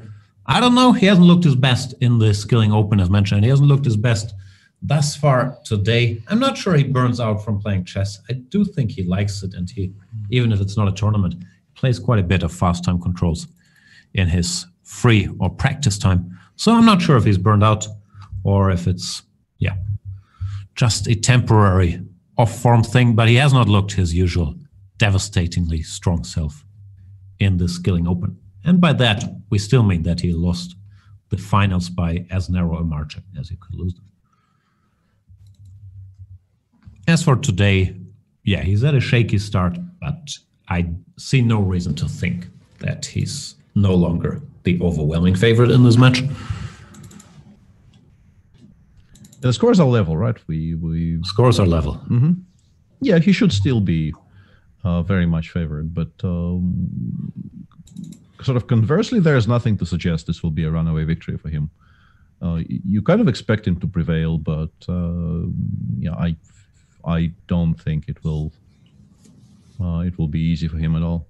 A5, he probably is planning to go B5 here. Like allowing AB, Rook F, B1 would be quite painful. We will see if I'm right about that, because B5 also doesn't really look that great. C takes, knight takes, Rook F, C1. It's yeah, some jumpability though, no? 94. Yeah, 94 is actually a lot more annoying than I thought, because knight B3 is also a problem. Yeah, good point. I did expect B5. I was just wasn't sure if it was all that great. Maybe we actually go Rook F B1, not Rook F C1. Try to force you to commit to a jump of some sort as early as possible, and then try to chase the knight away from that square. Also, what is he thinking about? Maybe E4, E5 is what he's thinking about, because I can't just take. Yeah. Artemiev. Yeah, there's maybe some argument for E3 here, but weakening the D3 pawn doesn't look that attractive. Knight D5. I have a strange question, and pardon my ignorance. Do you have accents inside Russia? Like, yeah, do you speak different Russian in St. Petersburg than in, I think, Omsk, where Artemiev is from, or is it all similar? It's, some of them are more noticeable and some are less noticeable, but there's definitely regional accents, and one kind of typical accent that people ascribe to sort of more central Russia is making much more emphasis on pronouncing the O's, whereas in like Moscow, St. Petersburg, many of the O's will be A's in long words.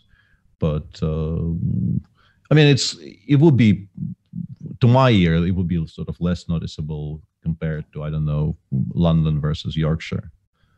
But that's probably because I'm just so much more used to people speaking Russian. Also, you don't actually get much like exposure to those because they are very region specific.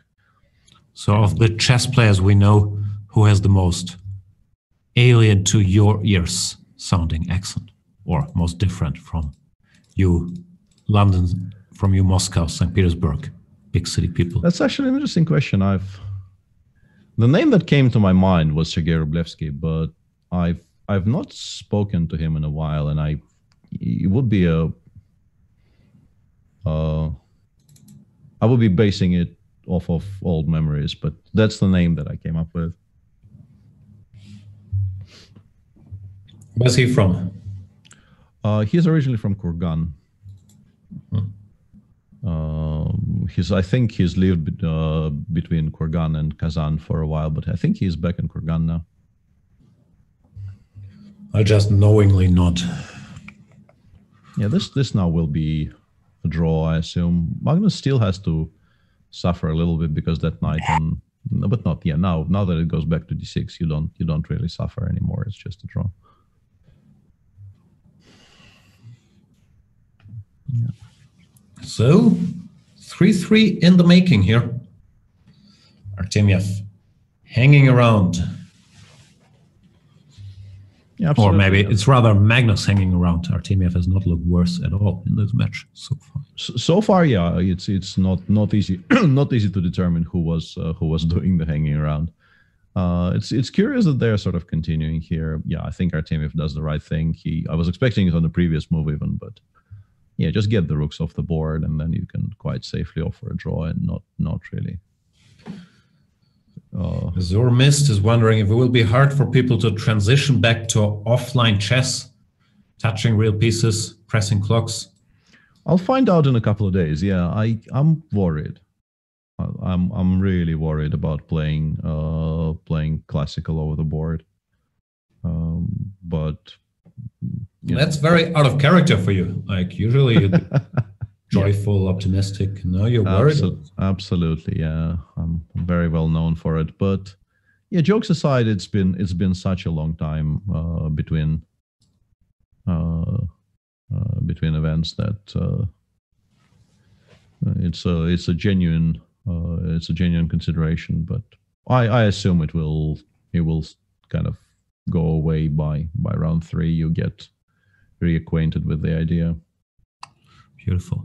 Chat is wondering if playing this out is plus EV for Artemiev. I guess you could argue, if we consider him the outsider, it's good to have fewer games, but it's a very close and probably artificial debate. I would guess, and it's more in his interest than not to keep the games long at this point, no? But I'm not sure. Yeah, I never know. It's so difficult to figure out what the strat is supposed to be when the scores are level. Like if somebody is way behind, then you have like a clear picture of you definitely want more games rather than long games, and your opponent wants to prolong every equal end game. But when the score is 3-3, it's just completely. Well, this line I've seen before. A3 you can take or go bishop c8, but Magnus plays without a3. Bishop d2, rook f c1, knight a4. Somewhat unpleasant for black. Value has been lost. Our friend on f1 will join us later. Yeah. I was genuinely curious. Instead of b6, do they ever just go bishop c8 instantly? Just commit to not playing b6, or is it too passive after knight e5? I'm sure I've seen that as well. Knight e5, e6. Yeah, just knight e5, e6. No, the grind. Yeah. Pretend it's a. In general, bishop g4, not the most popular move at this point, but it does exist. They've been playing other things recently, right? They've been. Yep. Trying to figure out what those other things are, but yeah, you just DC bishop g4 has always been in line. There's also all kinds of e6, a6, b6 that are played in that position. That's a curious choice by Artemiev here. Pawn. Yeah, figuring out that it doesn't actually hang is quite clever. Does it though? When d5, knight c3, we understand, but knight but knight d5, bishop e6, I guess. Yeah, bishop c4, and then probably knight d6. I would assume, although I'm not 100%. Construction is a bit. Yeah, it's Shaky. Seems a bit too risky to accept this pawn sacrifice in particular, because you absolutely don't have to.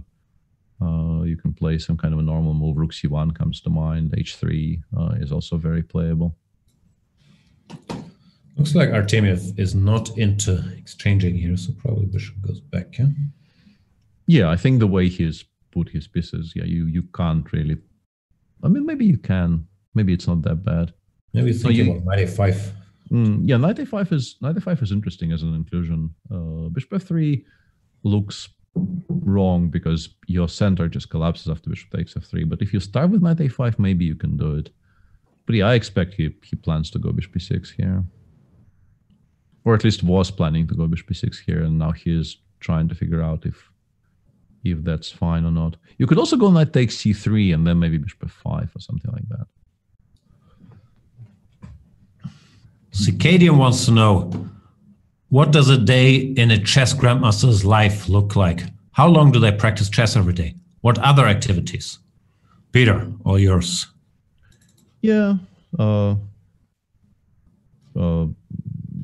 Perkless life is very, very difficult, but it is what I'm committed to right now. So before, like with the super finals so close, I kind of put a bit of a halt on trying to continue with the Grunfeld course. I will return to it after the tournament. I'm on a bit of a sabbatical from that, as if I needed an excuse. So reading, playing some video games, just chilling, doing some family stuff. There you go. That's how all grandmasters approach every day. Reading some video games, procrastinating on chess work. Me, I do spend a lot of time on anti-dolphin forums, as chat indicates, but other than that, it's the same. Do you watch trash TV? I think very much depends on the definition of trash TV, right? It's reality TV or no, half scripted? I've not watched, I think, anything in that genre in forever. Is queen takes d5 not? We are different, you and I. Hang on a second. Isn't this just a queen d5, knight c3? Queen d8? There's no bishop on e2 anymore. No check. And the queen doesn't actually get caught on d8. I was worried there for a second, but it escapes via the d5 square. And he does take, d5, queen d5. Yeah. Well, that appears to have been a bit of a miss, yeah. Crunchy Treats is saying, what's the difference to looking so fresh as a grandmaster? It's my very young age, I'm only 28, and also avoiding physical labor or educating your own children, as long as you can get your wife to do all the heavy lifting, staying up at night there. You can look fresh as a cucumber while you're doing the hard labor of chess commentary, or sitting next to Peter virtually while he's doing chess commentary. Yeah, blah, blah. 96. 96 is clever, though, because otherwise I think black would have been, it would be difficult to continue even, but this is a smart move. Bishop b6 is a very annoying threat here, so you might have to allow that knight to be traded for the light square bishop. We go bishop e6 or pawn e6? I thought we go bishop e6, but that actually allows for some forking later on, yeah, so it might not be playable. Yeah, maybe you just I told you about the cursing. And I said I'm not toning it down, right? So true. we are both sticking to our guns here. Magnus goes bishop e2, saying Magnus doesn't want to fork up. Yeah. So he feels the queen will be completely safe somewhere on those squares after bishop e6, queen g5, and then I guess queen f4. It might end up being on h2, but it's probably okay for a while. Like, I think there might be a way for black to force that queen all the way to h2. Artemiev instead cuts out the b3 square. Now e7, e6 is a actual winning threat. But yeah, Magnus will have something to say about that. Something like knight d2 or knight e5. I don't know. Knight d2 seems like e5 forward. Yeah, forward. Why not? Why not move his pieces towards good squares? Yeah, and more importantly, vacating the f3 square so that you have somewhere to retreat with the queen. Yeah, this looks... Whoa, rook c3 tactics? Bishop e4? Wow, whoa. Did not see that coming. And probably Magnus hadn't either. Oops. Bishop c3 play quickly, bishop e4. What's going on? Knight f7, queen g5, but yeah. But knight f7 to buy himself that square. Yeah, or e6, e6 or g5. But that's now, this is very much a game. And yeah, Artemiev is very, very resourceful, and you can't really relax for a second against him.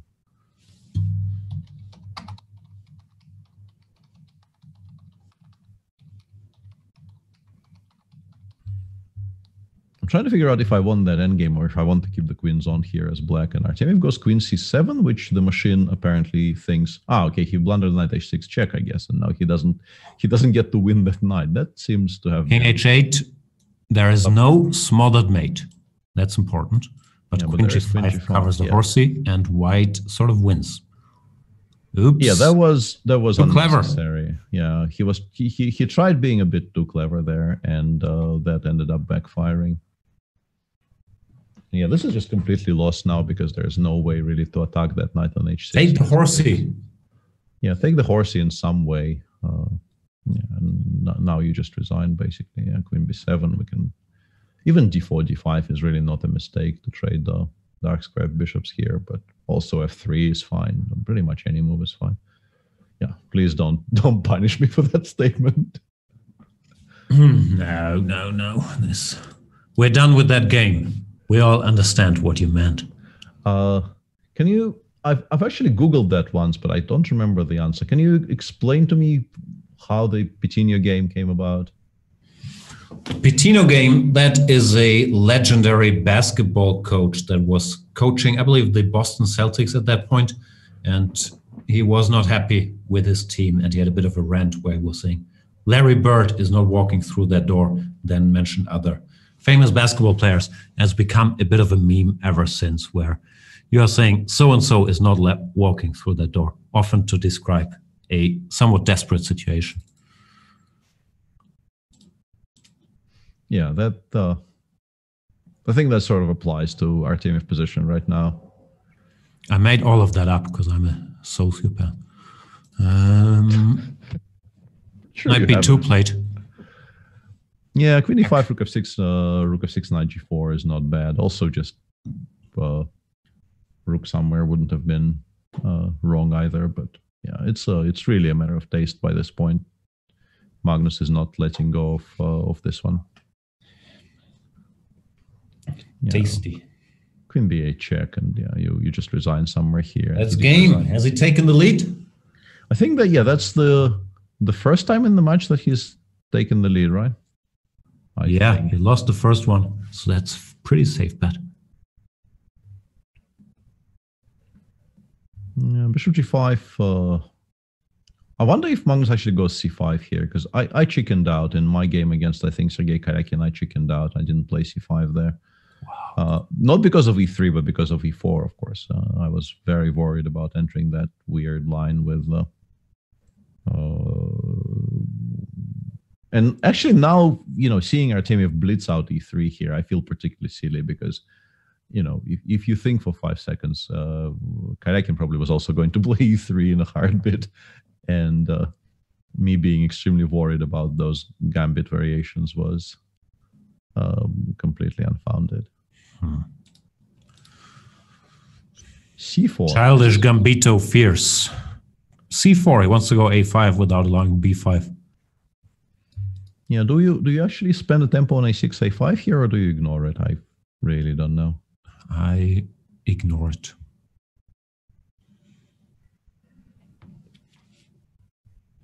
And then a5 you take, or... Because a5 does look like a reasonably serious positional threat. Yeah, Magnus chooses door 3, goes d5. Yeah. Door 3 does look very logical, actually. Hard stopping all of that play by challenging the white center immediately. Do you have that game show with door 1, 2, 3 on Russian television? They've syndicated most other things, so I wouldn't be surprised. But I don't like you really I think by this point have to pay me money for me to watch Russian television. So not happening. Yeah, I'm not like seriously asking you for money for this particular activity. I'm just stating my preference. I do occasionally switch the TV on because we do get Eurosport, and there's a lot of snooker more or less non-stop these days. So the TV set does occasionally get switched on, but never to watch actual Russian TV. No, you'd also have to pay me money to watch trash TV, Bachelorette, Prince Charming, Temptation Island VIP, Love is Blind, X on the Beach, Love Island. I'd be loaded if someone who did pay me money to watch these things. Yeah, Magnus has done something slightly curious there. Why have you reestablished that pin on the D8 H4 diagonal? Can we take the pawn? That's what I want. Yeah, maybe we can actually, yeah. It does feel risky-ish, but maybe it's playable. You could also just play something like Queen C7 here, but then, I don't know, C takes D5, Rook C1. It appears as if you're giving up a lot of tempi here. No, chat, I'm not going to watch Too Hot to Handle, even if they pay me money. Okay, I will. And yeah, I know, no one said that. Come on, Magnus, grab some pawns. Magnus Carlsen, big fan of X on the Beach, the Norwegian version. Oh, hey. Nej.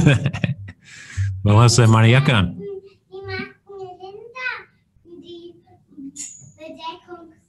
Ja, ist ein bisschen gruselig, ne? Entschuldige. Sorry, intruder here. Has Magnus actually tanked here for like a minute and a half? Because it seems like this has been a very, very long tank. He's calculating bishop c3. It could be an understandable tank, no? Yeah, sure, but still, he played bishop before very, very quickly, and 95 is by far the most natural reply to that. And yeah, and then he did take up and knight c4 played very quickly again, ostensibly leaving the rook on e1 unprised, but you're probably not allowing 96. Probably spotted that. Yeah. And. Yeah, it's a pity we didn't get to see Nelly, but yeah, she was wearing one of my jackets. Didn't fit her, I told her in strong words. In no uncertain terms. Yeah. GM Benjamin Feingold is joining us. Welcome. He's saying he's hoping for a more cultured stream here. Don't you worry. So where were we?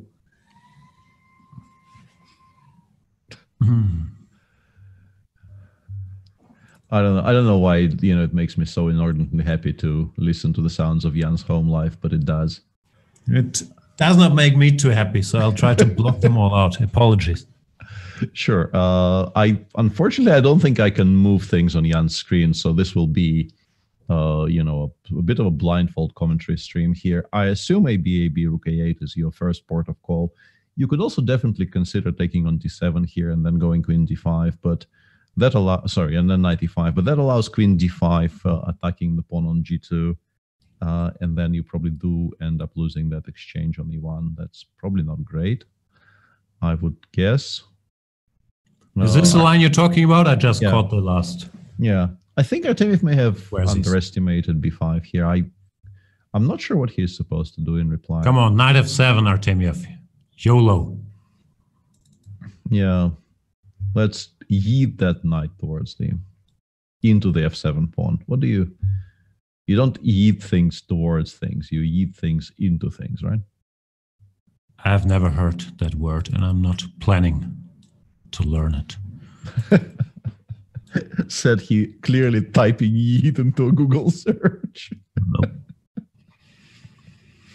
We all heard you. Stop pretending. Yeah, I'm not sure what you're supposed to play here with white. And neither is Artemiev, clearly. Knight F7 does look interesting, but I don't think it quite works out. Without the option of knight d6 check. Black will just take on e1 next move, so you can't really play something like knight e3. Yeah. So what do you say, Artemiev is worse or not yet? Well played, sir. Might be worse, yeah. I can't find a move. Just can't figure out what to play at all. Time is running as well. Still ahead on the clock, but he might catch up. I would say in like 20 seconds. Nope. He goes AB. Yeah. AB, rook a8. I think bishop a8 even is playable. I don't know if queen a8 is a mistake, but I think even bishop takes is enough of an issue for white because the underlying problems remain.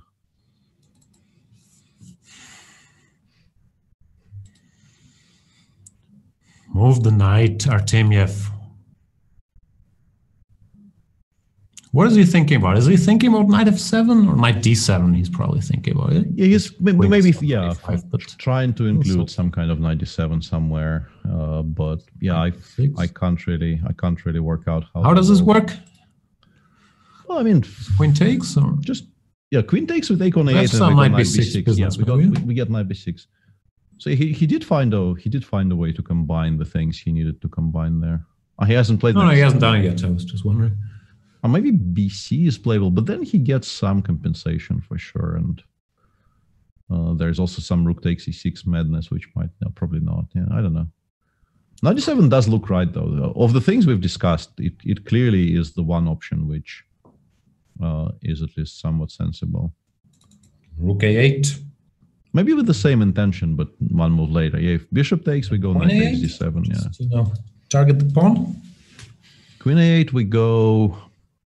Yeah, but everything is hanging. How do you react to that? Hanging.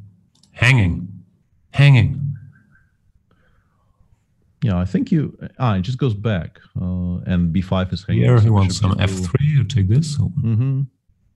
So he found a way to sort of consolidate by distracting the queen away from the d file. With the queen on d8, knight takes e5 here would be a huge problem because things along the d file would be very much hanging.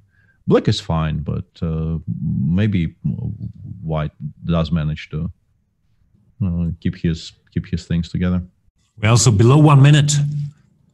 The action is about to take off. That doesn't make sense. Not a native speaker. Short castles played by Magnus. He doesn't want any drama. Bishop takes b5. Artemiev is now a pawn up, but I don't think he can even dream about being better. Yeah, I think so black active. Always black. Yeah, also queen a5. Hang on a second. You actually missed that. Yeah, bishop f1, queen a5, rook e2, but that's just oof. That's just so ugly. But you might have to. No, rook e5 exists in this position. That's maybe an improvement, and this is probably why Magnus doesn't even bother going queen a5, knight d5 first. Yeah. Usually you just lose this in. Yeah, I think a very fast-paced game. No, here he comes, bishop c4. Even in classical, I would probably pick black. Like it goes draw, then black, and then a very, very low percentage for white wins. What is this? Bishop d2, rook what? Bishop f6 or what? Bishop f6, knight g6, rook e6 or something. But that's never gonna work, right? That never ends up working. Bishop c8 there. Pin him all. Yeah, no, that's just yeah. Also, you can include queen a1 check at any point. Queen a1 check, bishop f1, fe, and white resigns basically. Pin. Right, that's also not bad. Yeah, hard to criticize. He does resign too. Yeah, things are going slightly off the rails for Artemiev. So I did mention Magnus's strategy is usually to have the score 2.5, 2.5, and then win 10 in a row. I said he's not going to do it this time, but he's won 2. Yeah, he's won 2. There's probably was that? Yeah, that's the last one. Is that the end? Yeah, seems like that's the end. That's only 7 games, or have we? No, that's probably 8. Right? 5 plus 3, it's 8. Mm-hmm. So there's going to be a bit of a break now, 10 to maybe 15-ish minutes. What do we do with the break? I have a new. What's the English word? rice cooker. Is that a thing? That is definitely a thing, yeah. I think I might switch it on during the break. Because then, once the rice is done, it just stays warm. You can leave it in there forever. I was about to ask, were you just going to switch it on or were you going to put any rice in it? But you... Yeah, I'll put rice in there. And water. I think you need water. Thank you so much for watching. Now use the break to visit the fantastic site, chess24.com. Or the equally fantastic site, chessable.com. Then do come back in 10-15 minutes when we will be here with the 3+1 portion. The world champion seems to have found his footing and is now up 2 points against Vladislav Artemiev. But there's a lot of chess to be played in this match and the match after this one. So see you guys later. Bye. Hi everyone, welcome to the peek inside of the Queen's Gambit Accepted. I'm International Master Sopika Goramishvili and I'm happy to be here with you on Chessable. Even though I've recorded a lot of various chess opening video series, this is my first one on Chessable, and it is a lifetime repertoire, Queen's Gambit Accepted. Why Queen's Gambit Accepted? Back in 2017, when I had to prepare for the Women's World Knockout Chess Championship, I wanted to have something compact yet complete. This is how Queen's Gambit Accepted became the core part of my opening repertoire, and since then I'm using it successfully in my own games. The Queen's Gambit Accepted, QGA as we call in chess world, is an exciting chess opening. It is a combination of strategy and dynamism. And the goal of this course is to provide you with an exciting, sharp, and reliable, complete repertoire against first d4 and first knight f3. Now let's sneak into the website and see how it works. Here you can see a lot of information about me, about the course, and this is a preview of the course. Now let's get into the chapters and see how it is ordered. I've ordered the Queen's Gambit Accepted in the following way. First, I'm introducing you to the opening, and then we have Quick Starter Guide. A Quick Starter Guide is an overview of the whole repertoire. So we cover the most important lines and give you a bit of feeling of what should you expect from the course.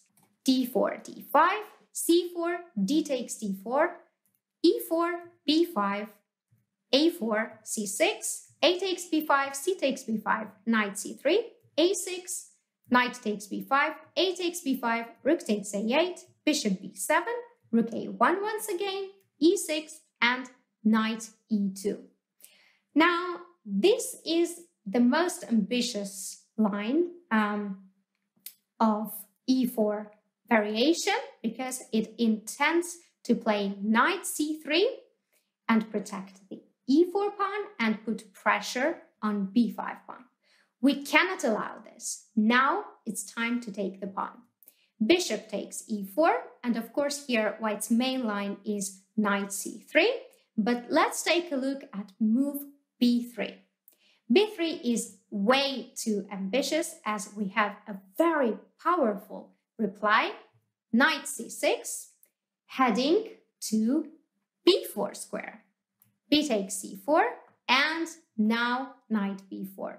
We're already threatened to give check on c2 and regain the exchange back. White cannot do anything about it, so black is doing very fine in this line as well. Now let's see more solid option from white. Here you can see that we are covering all the lines, rook a1, rook a2, which is also very important. We have knight f3 and fourth move sidelines, and you can see we're covering a lot of options here. d4, d5, c4, d takes c4, knight f3, knight f6. This is the start of our journey to knight f3 variation. And here, let's say queen a4. This is intending to take c4 pawn as fast as possible. Then we go very interesting.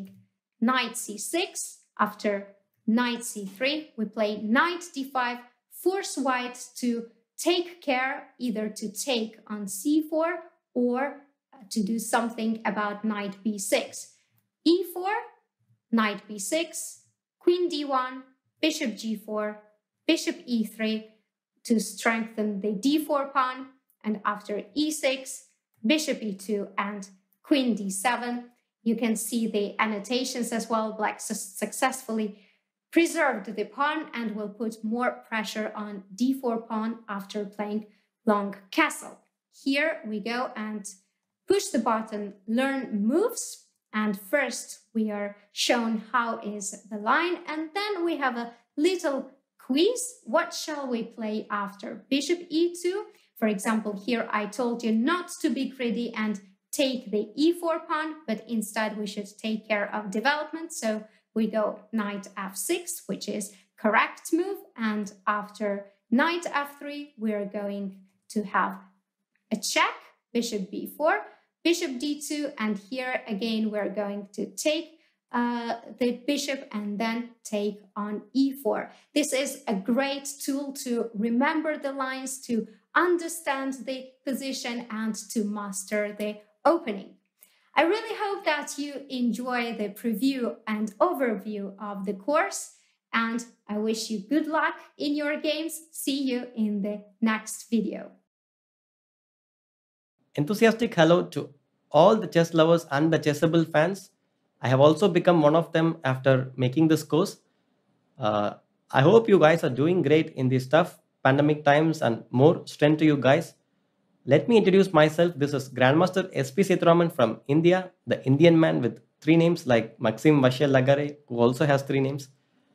I have a FIDE rating of 2644, and some of my notable achievements are that I have won the Asian Championship in the year 2016 and have been part of the bronze winning Indian team in the Olympiad 2014. So apart from that, I have represented Team India in various official events like Asian teams, World teams, and the Olympiad.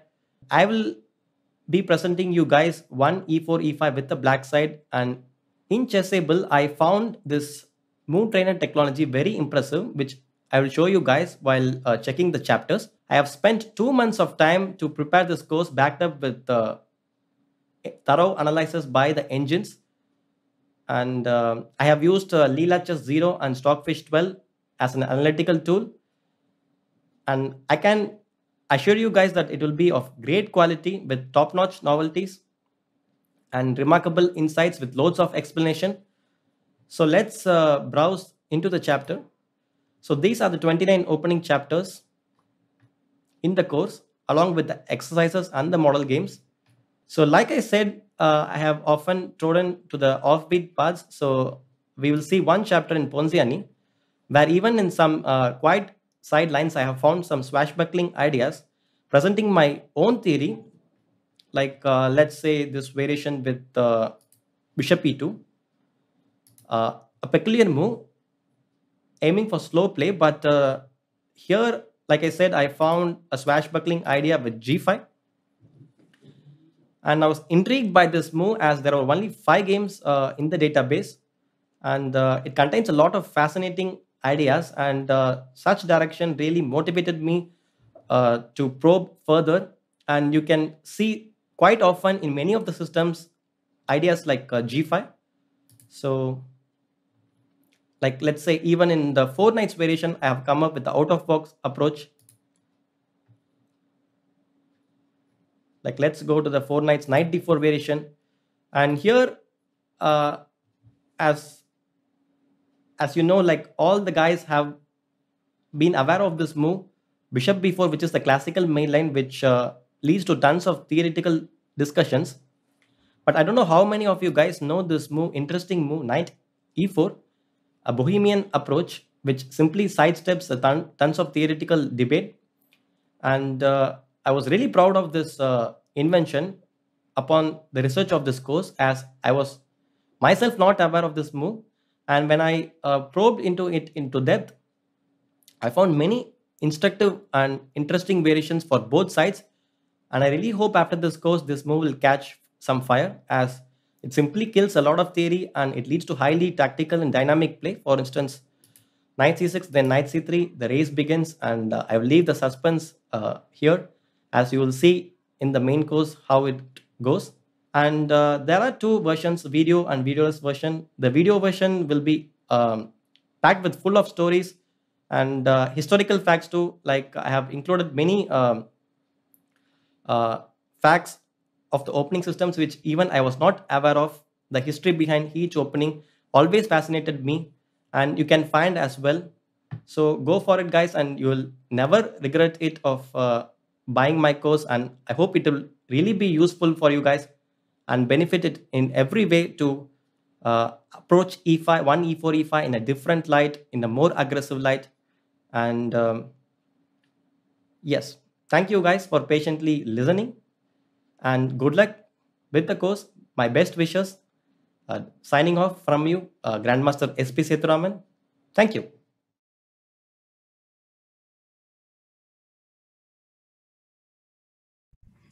Welcome back, everybody. It was about time. We interrupted that. Chessable.com/Jan, I hear, is fantastic. We are covering the match between the world champion, Magnus Carlsen, and one of the best blitz players in the world, Vladislav Artemiev. And the 3+1 portion has just kicked off. So now the players have 3 minutes plus 1 second per move. Magnus Carlsen with a 2-point lead. Peter Svidler is here with us, the 8-time Russian champion, to take us through all the action. Peter, what's this? Artemiev continues sort of jumping around the various Slavs. He's played the more or less main liney Slav once. He's played the Schlechter, I think, in the previous game with the black pieces, and chose bishop g4, and he goes e6 here, which I assume is basically him saying, don't really care about equalizing, just want to have pieces on the board and play. Would be really shocking if you could play like this and still aim for full equality out of the opening, although I will defer to your judgment. No judgment. This is a safe place. Rook to e8. Yeah, I'm not entirely sure if we're supposed to just play quietly, like b3, bishop b2 or something, or if maybe it's time already to push e3, e4, and just go for something concrete in the center. Specifically against rook e8, I assume e4 is maybe not that great, because it does look like black is trying to prepare for that specifically. Still don't see how it's refuted, but probably b3 is more in keeping with what Magnus normally does. C takes d5 surprises me a little bit, though, but he does it in such a way that black is forced to take with the e-pawn, I guess. And then he has a structural advantage because there's a slightly weakened pawn on c6. Doesn't look too horrible to me, though. Bishop b7, rook c8, c5. Doesn't really look like black will be suffering too much.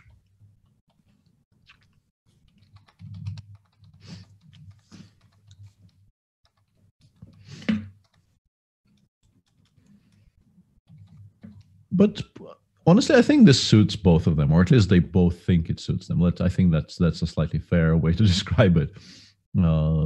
Probably suits one of them more than the other, but this type of slow maneuvering game, I think, is perfectly fine for both in terms of what they prefer to do over the chessboard. I've always liked these structures for white because it feels like you make some random moves and then the black structural problems with the d5 pawns, they don't go away. Black is usually not in time to get in c4 or something active.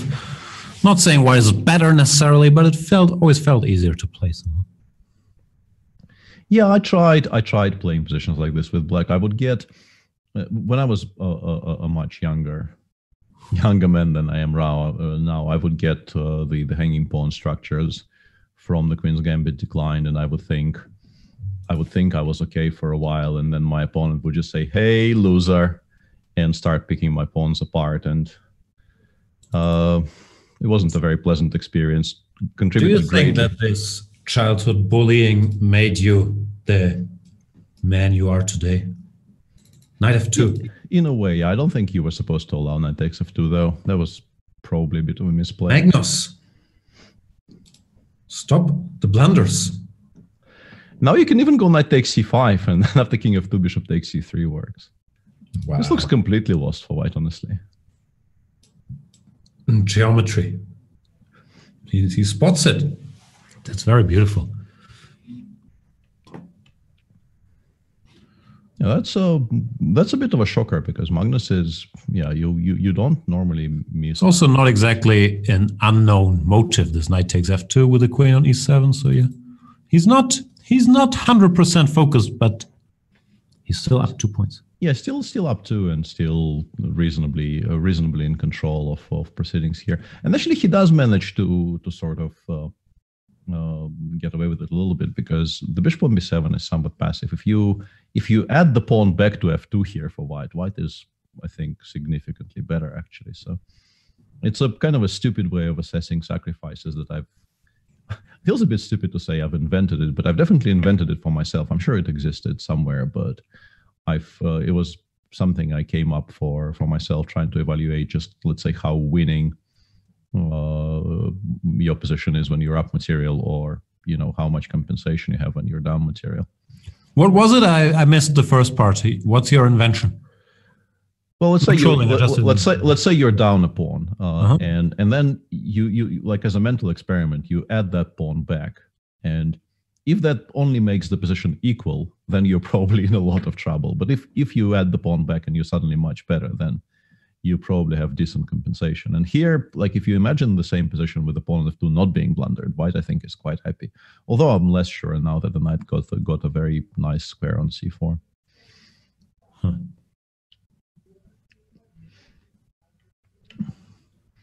But still, there's definitely some compensation, because the bishop on b7 is really, really poor. Do we have to add the pawn to the square where we blundered it on, or to the square of our liking? And the more I've invited you into my secret lab here, the more I kind of think I really should not have done that, because there will be questions. Yeah, the amount of teasing I will get for this is now off the charts. But that might be useful super grandmaster advice. So we should not mock it. We should try to learn. Yeah, or possibly both. Or just mock. Oh yeah, like all three are very much valid approaches here. Yeah, I'm not discriminating. Yeah, it's going to take some work. If the pawn was added here, then rook c1 would be checkmate. Yeah, exactly. So yeah, it's clearly a very whoa. And Artemiev just trades everything. Isn't this a draw? What are you doing, Artemiev? I don't think you win this bishop endgame sort of ever. Weird.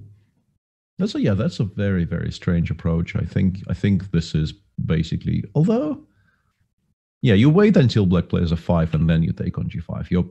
I was about to say you never take here, but that's also probably very safe. Now you put the bishop on f3, and black actually never gets to play h5. Yeah. And then it's sort of academic interest that black is even a pawn up here. Very, very weird conversion technique here. Really don't understand this. He is tough to beat, Mr. Magnus, especially once he's mad at himself and decides to focus extra hard because he did something wrong. Absolutely, but it did seem like Artemiev didn't even come close in this game, which will be disappointing to him. That was a kind of a big chance to start the new section with a win, as he had in the 5+1. Yeah, I don't think there's much to be done here for black anymore. Of course, you're perfectly entitled to continue. Oh, okay, h5 was allowed, but I guess even that doesn't really matter, because you never actually get to cross with the king. Yeah, I think it is one of those times, Jake on 998. It's one of those positions where the evaluation probably is something like -2, and it stays -2 regardless of how long you let it run, and it never really makes any progress, just continues shuffling. Isn't it 0-0-0 here? If you have a fresh modern engine, it will give you a 0-0. Possibly, yeah, possibly. And but regardless of what the evaluation is, you do at some point have to. I mean, at some point you notice that the first line is basically white and black just in shuffling without ever making any progress, and that's not very hopeful for black here. But too many Jakes in the chat now. We have to get rid of one. Are we having a Jake off? Wow. CP countered. Please intervene. Well played, though. I don't think there's any. I think it's pronounced Yakov, but I don't think there are any in the chat. Just two Jakes.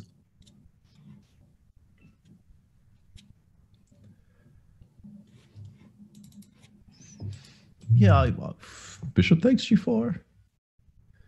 Is he trying to lose? Who? He's probably not going to succeed, but yeah. Magnus just says, "Okay, next game. We've had enough of this."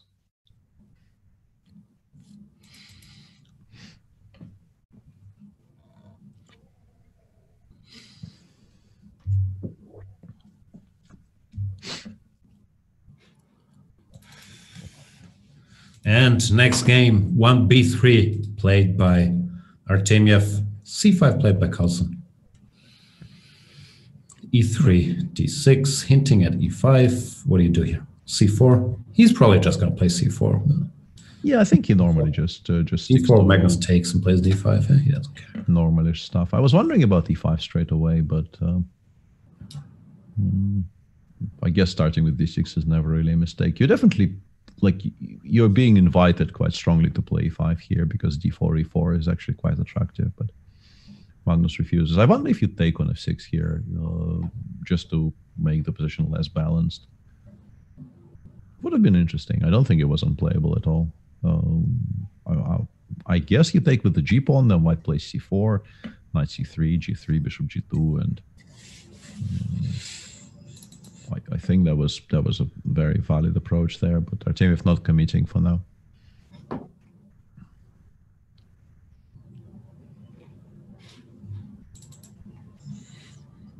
Also a bit strange to see Magnus just pause for so long on move 5 because is he asleep? Yeah.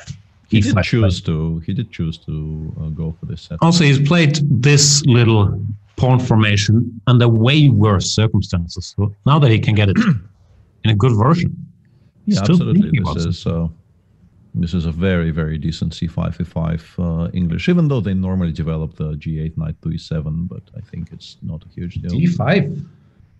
He's not waiting around, as you mentioned. He usually wants the horsey here.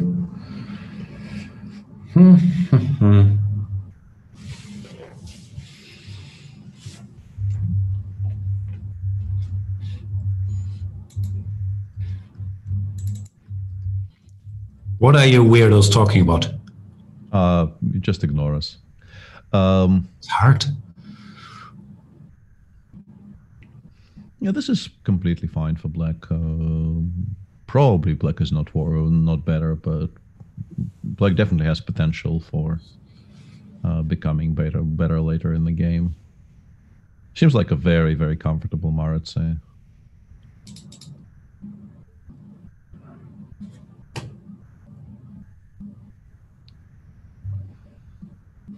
The bishop probably belongs on e6, right, rather than b7. So you put the bishop on e6, you go like rook c8, queen e7, rook fd8, and then you start looking for ways to make progress. I pick black in a heartbeat. I'm not sure if it's a matter of taste. I also think black is better here. Yeah, but it's unless you actually are prepared to go for some kind of an assault on the king side, it's just very, very difficult to find a proactive plan, I think, for black. But given enough time to prepare, you can definitely imagine black going for some kind of f5, g5, f4 plans, in particular if white overcommits to moving everything to the queen side. But apart from that, it's just so hard to figure out where you're going. Bishop wow, he goes to a6. Yeah, it's a bit unclear why we're doing this. I guess knight c4, b5. Yeah, just b5, and there's no good square for that knight. He's being very concrete. After queen c2, what are we doing after queen c2? I guess we just continue like queen d7. Rook c8, hinted some horsey. Yeah, rook c8. Queen b1 would be a logical reaction. Of course, allowing knight d4 would be a bit disastrous. Obviously. Rook e8 creates a threat of e4, but white would be not very hard pressed to deal with it. I go b4 now. What's he doing? Queen c7 was weird. I don't go to really e7 or somewhere that stops it. Yeah, I don't really understand queen c7. Focus, Mr. Magnus.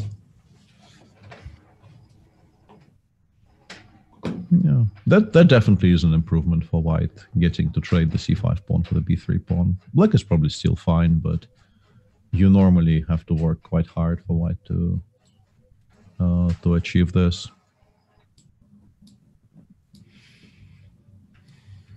Yeah, this is the dream strategically.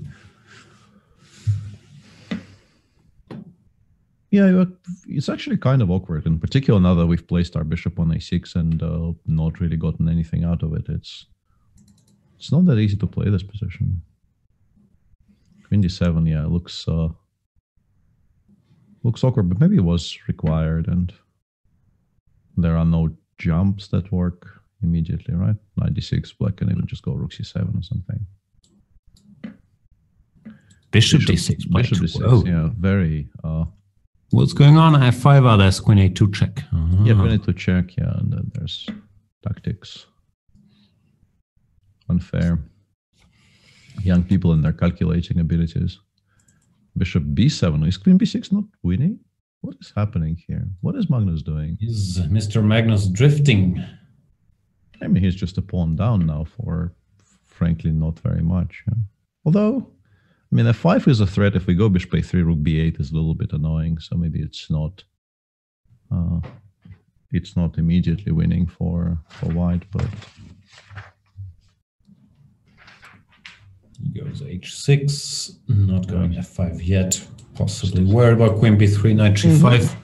Stopping all of that. Goes, hang on, rook c6, queen a3. Queen a3, yeah, you have queen a3, but yeah, it's just the entire game is extremely meh by bishop b7, yeah. Bishop b7. Take the squares.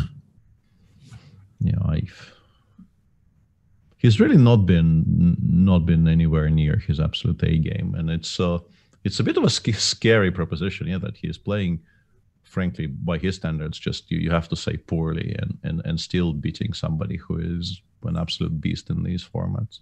Yeah, that's how the last tournaments have been, with the exception of the West. Of the final, yeah. Yeah. Because, yeah, this is the progression from position by move 15 to the position by move 25 is just very, very hard to describe. The pawn was still on b6, we'd be winning now.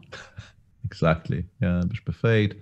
He probably holds this as well, because the bishops probably do come off eventually. It's going to be very, very difficult to keep that.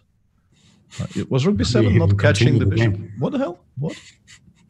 Rook b7? I mean, yes, rook c1 exists, but like knight d4, and he did it only the second time. At the second time of asking, like the. Oh, it's still a draw now. White is very compact. Yeah, white is not even worse, but such a weird game. Such a weird game. So many seemingly completely unforced mistakes. There's a question if it's rude to refer to Artemiev as Little Vlad. Yeah, that sounds wrong. Yeah, he's not little. He's a tall Vlad. Yeah, I mean, although probably the big Vlad is also the taller of the two, but yeah, he is not little at all. Rashmore now saying, yeah, I'm taking credit for Mr. Dodgy ideas now. I have been mainly just the voiceover for Mr. Dodgy ideas for a solid decade at this point. Which Mr. Dodgy ideas are those? I'm not sure, but I will not deny it. What's Mr. Dodgy? Because Mr. Dodgy said if the pawn was back on b6, then black would be queen up. Oh yeah, okay. But I did do the same joke earlier with the pawn on f2. So clearly Mr. Dodgy stole my idea. And then I re-stole it. Yeah. Oof, we need this settled. If only we had a fair, impartial mod, ideally from Holland, who would be willing to stand up to Mr. Dodgy's nonsense. Yeah. Come on, Jake. Your time to shine is now. Oh, I meant CP counted, but Jake, I know. as long as you're on my side, you are allowed to rule in this too. I know.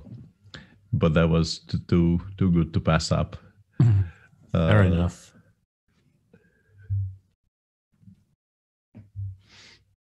Yeah, Magnus is very insistent on trying to win this position, but also probably running down the clock is not... We have multiple Jakes who are willing to rule in this matter. Maybe we can have a citadel of Jakes. FE5, bishop b5, e4. It's a draw. Takes e5, yeah. This will be a draw. Not unexpectedly. Jake Loans wants to know what the matter at hand is. So the thing is, Peter has this, let's call it a rule, or he has this thing where he imagines a pawn that he blundered is still on the board in order to evaluate the position. And now there were multiple jokes about this. Earlier I made the joke when the pawn on f2 was missing, where I said if the pawn was on f2, then would be back rank mate. Then Mr. Dodgy made the joke that if a pawn was on b6 here, if the pawn was still there, black would be a queen up. Then I made, joke is strong, let's say I made the statement in a later position here that if the pawn was still on b6, we'd be winning. And now the question is, who gets to take credit for this avalanche of humor? Oh, this is a game that's very dear to my heart because if Vlad actually has an idea how to equalize in this line, I would be greatly appreciative. This is f3 knight c6, which I tried making work on a number of occasions with very, very limited success. Oh, I also know something about this. It's a scary line for black, this knight h3, knight f2. Mm-hmm. Very scary. C6, yeah, one of the approaches. Knight c5 followed by e5 is another one. And b5 here. Is that what the cool kids do now? I don't know. It feels like it's a pawn, right? You just take and you go back, and I'm not entirely sure what we've gotten for the pawn here. Knight c5, I guess, but we can just go rook e1. For now, rook e1, bishop f1, and eventually white probably stabilizes. Doesn't look like it's an entirely sound sacrifice. Maybe rook e1, knight takes e4 though was working. So he goes bishop e2, rook b4, bishop f3, maybe even a3. Yeah, I'm not feeling it. I think it's maybe just a pawn, right? What's going on? Is Peter finally going to win a vote? All you needed to win a vote was not having Mr. Dodgy campaign for you? Yeah, that probably is absolutely the settling factor there. Feels rigged to me.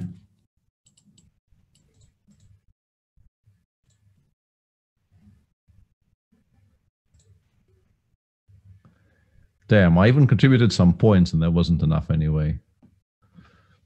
I was trying to sabotage my own campaign by voting for other people, but apparently I'm so far ahead in that even trying to vote with points is not swaying the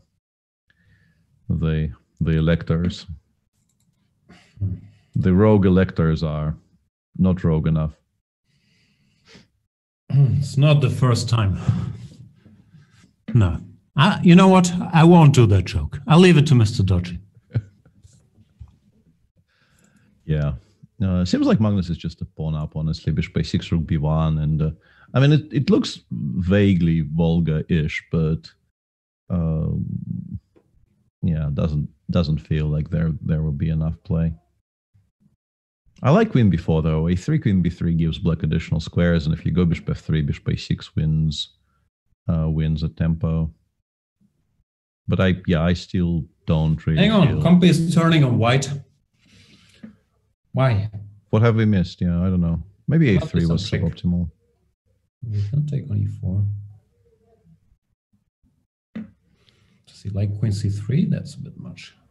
Yeah, I was also wondering about that, but I can't really make myself believe that. Bishop b3, knight takes e4, though. Maybe Magnus thought he can go bishop b3 in this position, but that allows for a cute little tactic. So it's not that easy for white to actually continue developing. E5.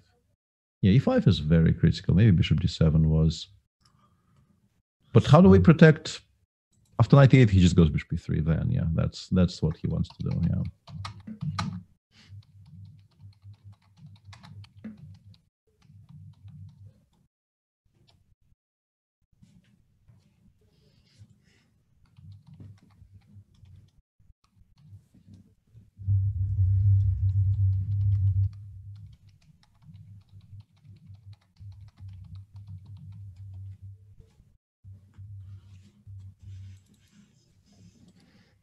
5. Yeah, but that doesn't feel like it's going to be enough. And the issue is, even if you do win the b2 pawn back with the knight on e8, like some position after, let's say, rook c1, queen b2, and then bishop c5, dc, that knight on e8 is so misplaced that white ends up being better anyway. A bit surprised by queen takes b3, because knight b3 and then d gives black maybe some way to fight against the white center.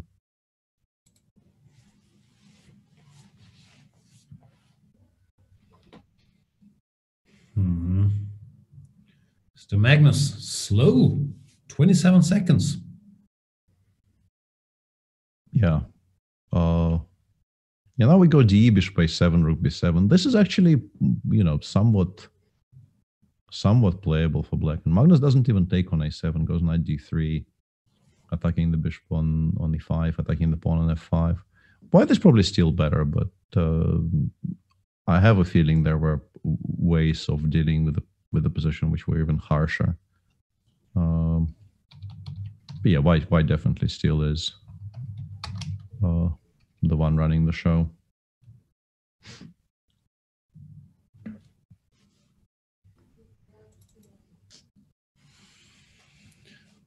Hard to believe he's gonna let this one slip. There's still some jumping around the left, like knight e4 probably, or either knight e4 or knight c4 is definitely something you should be playing. Yeah, threatening the white structure. Knight c4 is much stronger than knight e4. You're absolutely right. It might be difficult to actually preserve the structure. He goes rook c1, even giving up the pawn on b2 altogether. I guess he wants some kind of d6, knight d5 or something. Yeah. But yeah, you really need to be sure this works. This is very exciting. Look at this. Magnus found a way to sacrifice a full piece here for... Why exactly? Yeah, I mean, the question... He just why blunder? exactly, What's going on? He really does look sloppy today. Yeah, it did not seem forced by any means. Yeah, white is probably just losing now. Yeah, f6, king f7, you just want knight g6, knight e7. He really did not. He need to do any of that. Now, I'm not a great mood reader, but I would guess he's currently not thrilled. Probably not. Yeah, he tried holding a position similar to that early in the match and didn't succeed. I assume he will continue playing for a bit here as well, but yeah, not a very high likelihood of success either. Yeah, king f8 and then take on. He allowed the pin. Yeah, allowing the pin maybe wasn't the cleanest way, because yeah, now Magnus quite happily takes on a4. And in a blitz game, you're not 100% guaranteed to actually win this. What's the percentage? I don't know. Like, I mean, I assume it's winning, but it still requires work. I'm not even sure what the correct procedure here is, because like the machine clearly says it's completely winning, judging by where the bar is. But Yeah, I guess with the knight on e6, maybe we can just go after the pawn, right? Because the knight on e6 just blocks the white king efficiently enough. Yeah, and now you knight on g5 will be nice, and he resigns. Just in case you were wondering, for example, here this construction can never be shaken. So Carlsen loses a tough one. Only up one. And also, it did seem like he was in control for most of it, and only up one now. When at some point it looked like he might go up 3, and that would be a very, very large problem. Back to some sort of shenaniganry here with the h6 line. Although you have to say that all of these Queen's Gambit declines with a6 and legit blitz openings, and he's played them in tournament games. All these h6, a6 nonsenses. And Artemiev is also not the type to punish it with some very direct play. No, he just wants the pieces out usually first. Yeah, he just says, okay, I will play a Zuckertort with arguably a tempo up and be happy about it. Knight takes d4 though. That's do like a Zuckertort. Yeah. Who doesn't? Look at me, I clearly do. We're old, Peter. No more Zuckertorts. Low carb. Yeah, I've lived that life, and I can't force myself to do it anymore. Did you let yourself go during the pandemic? Did you gain weight? No, I decided that the way to go is to actually kind of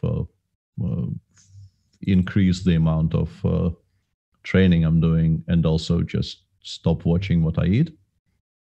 So that kind of evens itself out. Oh, okay. It's been sort of working for me. It's not a bad approach. It's probably worse than training and watching what you eat, but better than not training and not watching what you eat. Yeah, I think. I mean, for looks, not for life quality necessarily. Yeah, I think this way is preferable.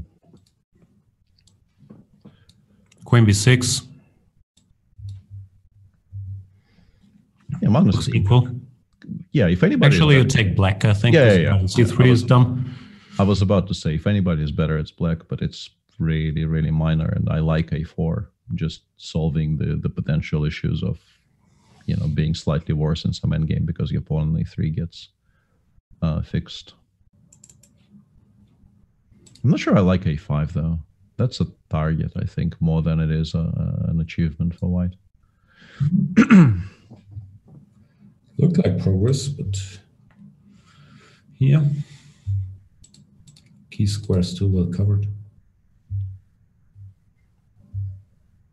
Yeah, actually, yeah, the knight on a4 is not stupid, and I can't really figure out any way to attack the pawn on a5. I mean, there is bishop d8, but it doesn't look like something that white needs to worry about. I mean, if all else fails, we could just go knight b6 and trade the a5 pawn for the a6 pawn there, I guess.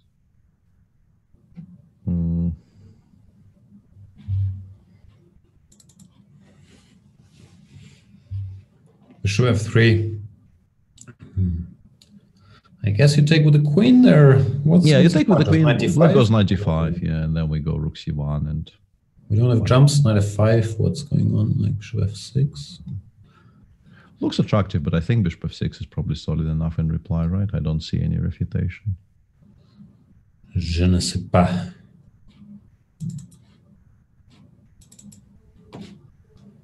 Hi, Dutch defender. Apologies in advance if there's not enough chess coverage. Knight d5 plate. Yeah, I think Artemiev is quite seriously considering some kinds of jumps, because otherwise you just autopilot rook c1 here, but he hasn't yet. Clearly, he's very interested in something more ambitious. I'm not sure what that more ambitious move is, though. Knight f5, bishop f6 doesn't really even look like it's something you will calculate for much, for very long. It just doesn't look right somehow. Rook c1, you can go queen b7. You can also maybe just go bishop f6, just to make sure you never blunder anything on the long diagonal.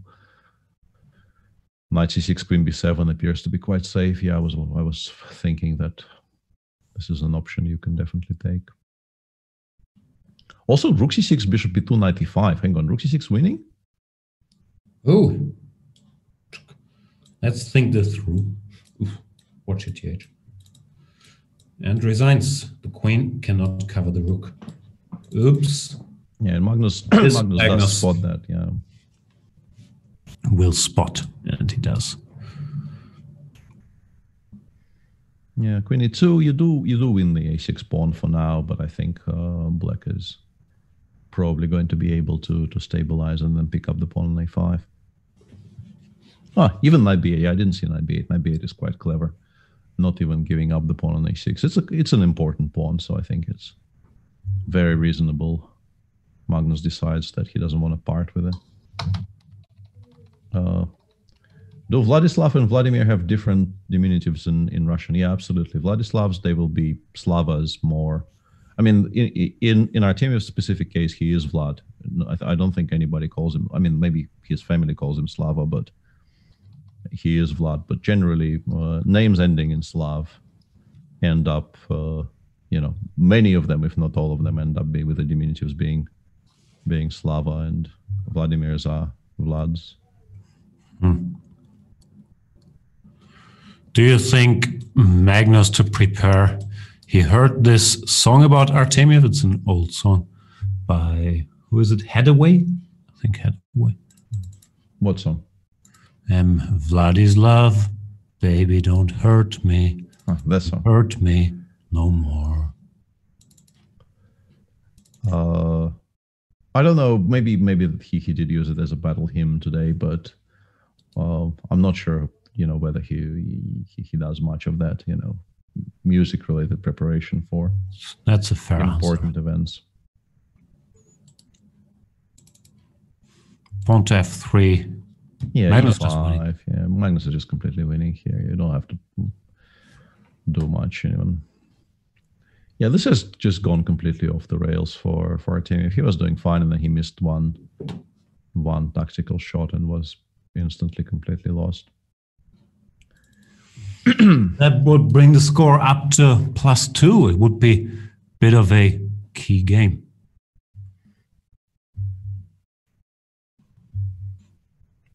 Yeah, and how much? Oops, rook b4 doesn't change the outcome, but it's nice. Well, it might. I mean, if the b pawns actually get traded off the board, knight d7. Yeah, now it's just a queen. Yeah, now it's just a queen. Yeah, that was a very, very strange choice to play queen c4 there, just when you were sort of given a second lease on life. This is just a queen somehow. Yeah. Okay, now knight c3 and then b1 is quite efficient. Magnus back to +2, and there's going to be probably another half an hour of this. I've lost count a little bit. Let me full screen the Zoom call. 23 minutes left. Yeah. 23 minutes is another 4. No, not 4. 4 is a bit optimistic, probably. 3 games left. Could be. I don't know if I've ever seen this particular Sicilian before. It doesn't really look very good, but maybe it's a sort of an acceptable version of a Kalashnikov. So 2a6 is just hoping for d4, but everyone knows this. And here, black's supposed to be fine after e5. But if white goes c3 or c4, he's usually considered to be better. And this, I think I've seen once, but I didn't like it. Sort of a worse Kalashnikov, the opening. h4, very direct.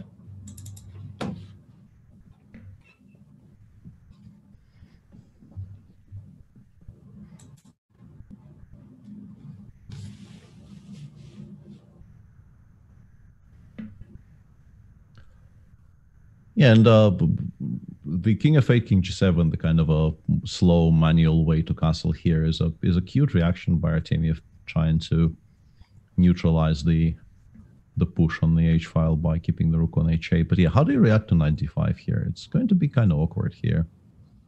Queen c1, I guess you suffer. He has to play h6, so there's no h6 by white. Allowing h6 check was completely unthinkable, but now the structure is a bit ruined. The square is nice, but it's not enough, right?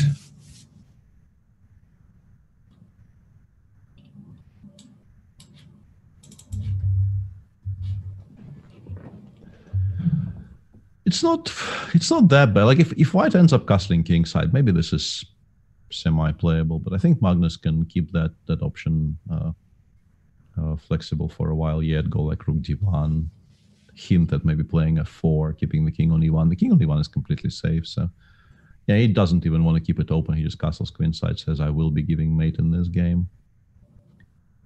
I assume he takes. Yeah, he takes. Looked sensible. f4 coming next. Yeah, here probably just go f4 straight away.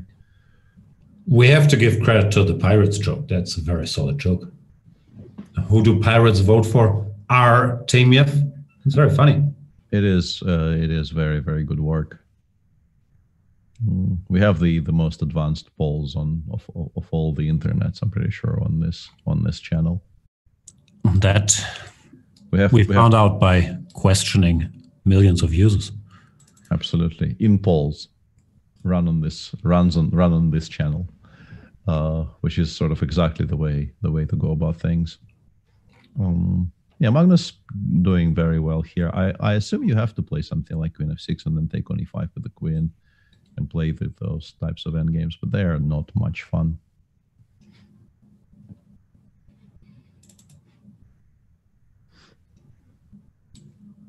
Where do you stand on Pirates in general? You have to have a very, very good internet connection, otherwise it doesn't work.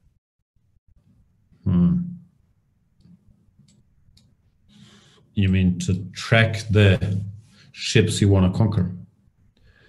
Excellent. Let's go with that, yeah. Sorry, I couldn't really fully commit to that bit, but bishop d3, fe5. Yeah, I think this might go poorly for Vlad.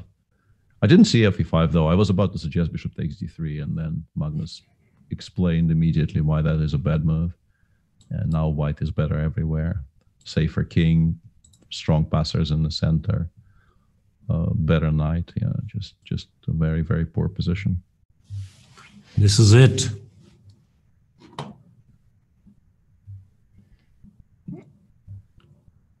Dr. Nostril saying, Jan Peter, sometimes I email Wesley so and he always replies. Who are the other highly friendly super grandmasters? Peter is the only other one.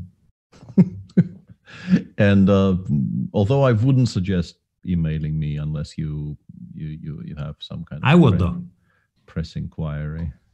I've become a lot grumpier in my dotage, and I wouldn't want to risk a grumpy reply from Peter, would you, Dr. Nostril? Yeah, that's nobody wants that. That is something you think should be at pains to avoid. Yeah, Magnus completely crushing this game. This is, I want to say maybe this is the first properly blowout game that Magnus is winning in this match somehow.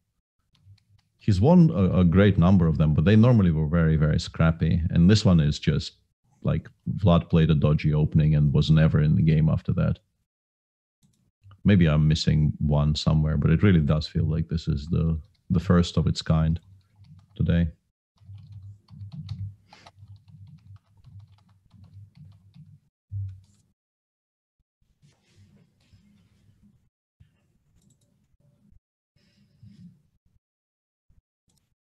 What's happening? I'm fighting with Jake Loans in the chat. I'm trying to bring Jake 998 into a position of power. Has like what prompted this? Why the fighting? I forgot, but I had a great reason. I do not doubt. Oh yeah, I think Jake Loans did not acknowledge my Discord channel, which is dedicated to German trash TV mainly. How could he miss that? Is there a Discord? I'm joining the Discord. Sure. Better watch some German trash TV. What's going on here? G4, is this like Russian trash openings? Yeah, I have no idea what this is, but it looks funky. Bishop f3? Whoa. Yeah, I don't know. I think Jabava would disavow this. I think this is Jabava would say this is too much. Play f3, h4 like a normal person. Yeah, exactly. Yeah, why wouldn't you play f3 and h4 like a normal person here?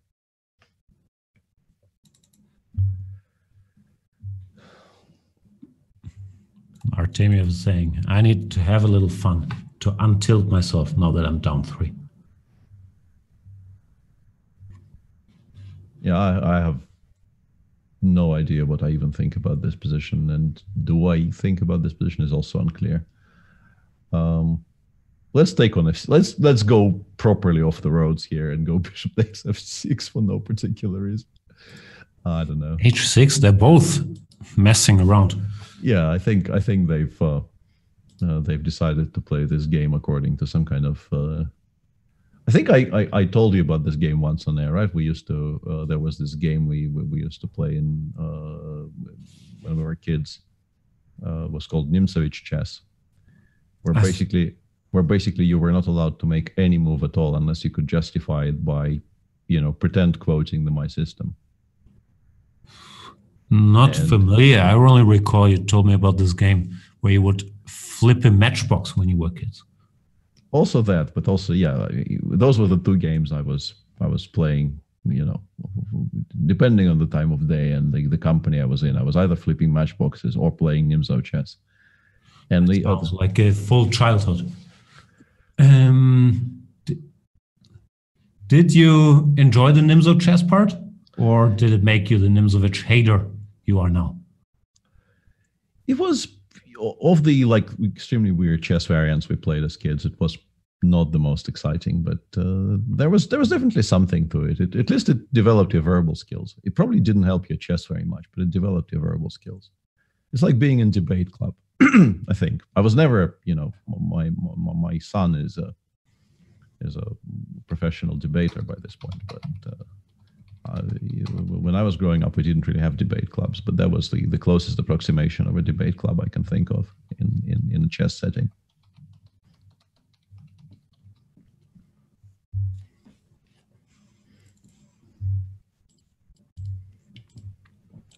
What are they doing? They're breaking all the rules. He's castling queenside, now he's going b5, a5. What is this?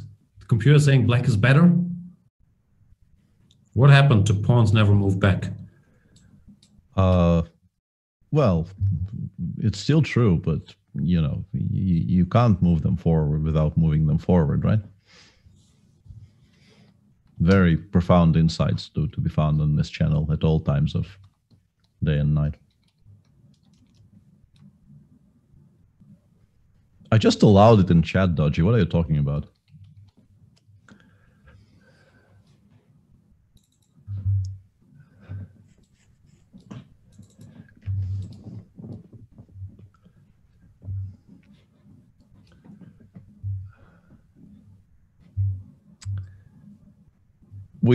I think it's going to be very, very difficult for us to actually return to discussing the position on the board. I have a feeling. I'm good. Knight f3.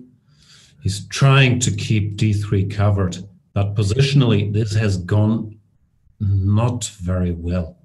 Yeah, Magnus can now win material with d takes c3 and b4, but that spoils his own structure. So maybe he will look for something bigger. But could do this. What is Artemiev going to do? He's going to go rook c5, probably not. He just goes rook c4, and yeah, the game c4 king b1, and the game very much continues. Yeah, I think dc3 and then knight e6 is also very playable. Yeah, we'll see. No, he does go b4. So greedy. Yeah, grid is, as we all know, excellent.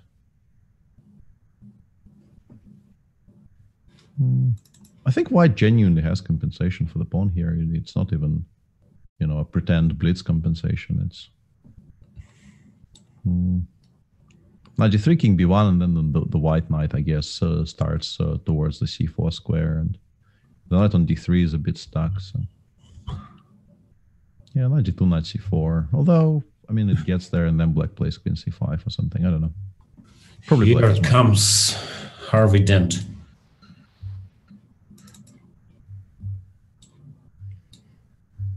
The white knight. Nothing. Knight c4, queen c5. Fearless. Yep, controlling the tactics here quite well. There are no jumps. You can go knight b2, but the knight on d3 is so well protected that you don't really care. Rook h5, creating a threat of knight takes e5. Feels like black could... Yes, he's allowing knight takes e5. Has he seen something there? Like, what is he planning to do after knight e5 here? Queen of 2? What? He just doesn't care anymore. Yeah, that is also a very possible explanation for this move. I don't quite understand what he means there. He's only +2, right? It's not really. Keep the queen. Yeah. No, he's +3, right? If he's +3, then maybe he justifiably relaxed here a little bit, but still. Rook h5 was kind of telegraphing the idea of knight takes e5, so completely ignoring it seems uncharacteristic.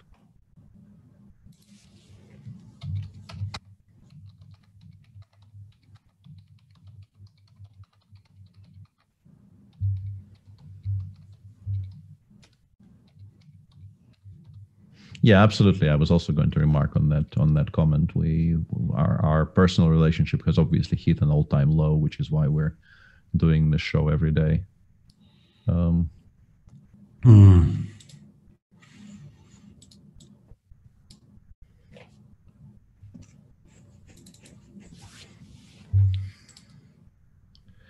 Yeah, completely winning for white, but Magnus will still be up by quite a bit after this game. 2. Fair.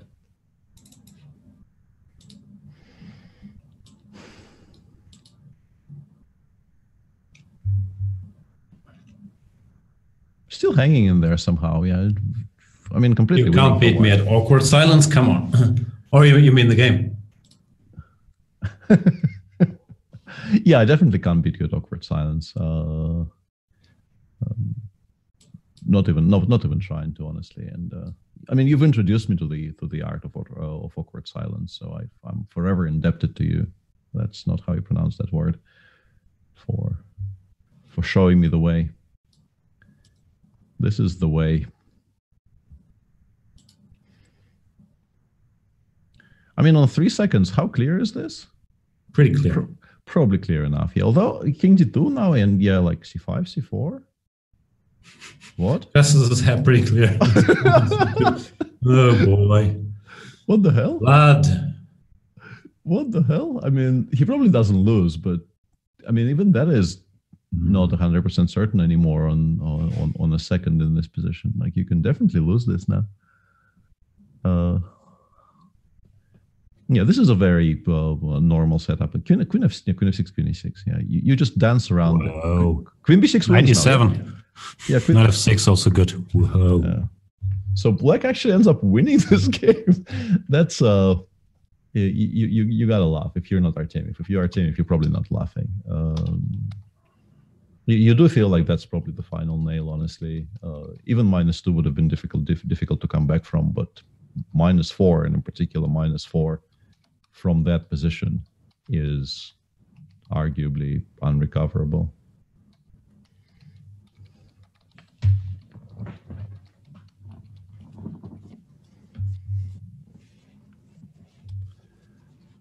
What do you mean secretly, fifth sector? Nothing secret about it. I was very open.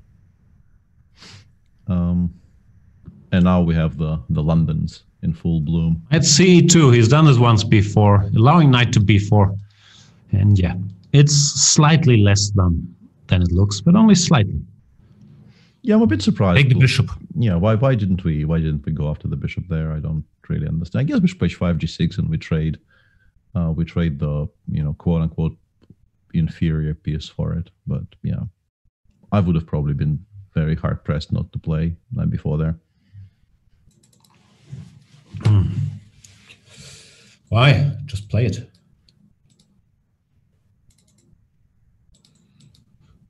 Magnus does enjoy this so-called Carlsen structure, even before, I think, recent computers, the Leelas of the world, I think they quite like the structure for white. So I'm sure you will mention Gatakamsky, but I believe Magnus also deserves some credit for making us aware that these structures are kind of tricky.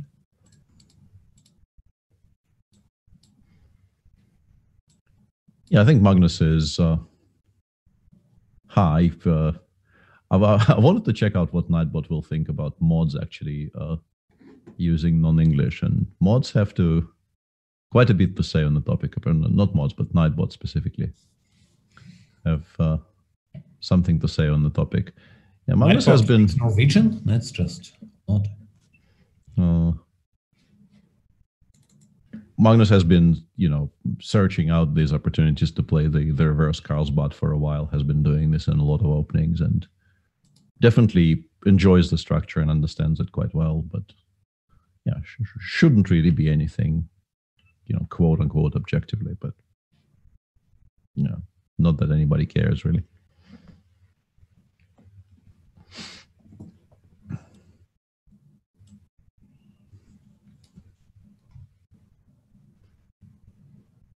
He's allowing h3. Doesn't bother him. h3, g3, knight to g4. I think it's better than I think it's better than playing h3 yourself and allowing knight h5, f4. That knight would have been very, very difficult to shake. But yeah, now it gets a bit racy, right? Because black wants to play g5, g4, and white wants to play for a4, b5. Both are quite fast, but for now, black appears to be winning the race a little bit because there is no good square for the knight on f3 after g4, so you have to do something. Move something. Maybe it just goes b5 and hopes for the best. It takes, queen takes, g4, rook b1, rook d7. Rook d7 is a bit too. See what happens. There, yeah. Although there's knight e5 in the end in that position, it's actually I did say that. Yeah. Takes g3, but yeah, we're probably getting a little bit too carried away trying to analyze some position 5 moves ahead. Yeah. Suki Ray is asking, has Peter always had a beard? I can't remember. Yeah, he's always had a beard. For a longish time, yeah. For the past. So not always, just to be clear. Yeah. For the last 5 years or so.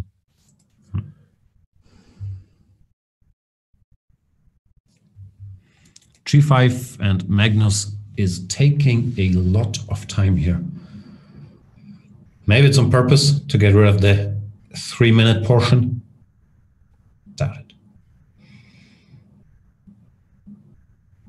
Goes 95. 95 straight away. That's I was going to say curious, but maybe it's logical enough. Yeah, takes.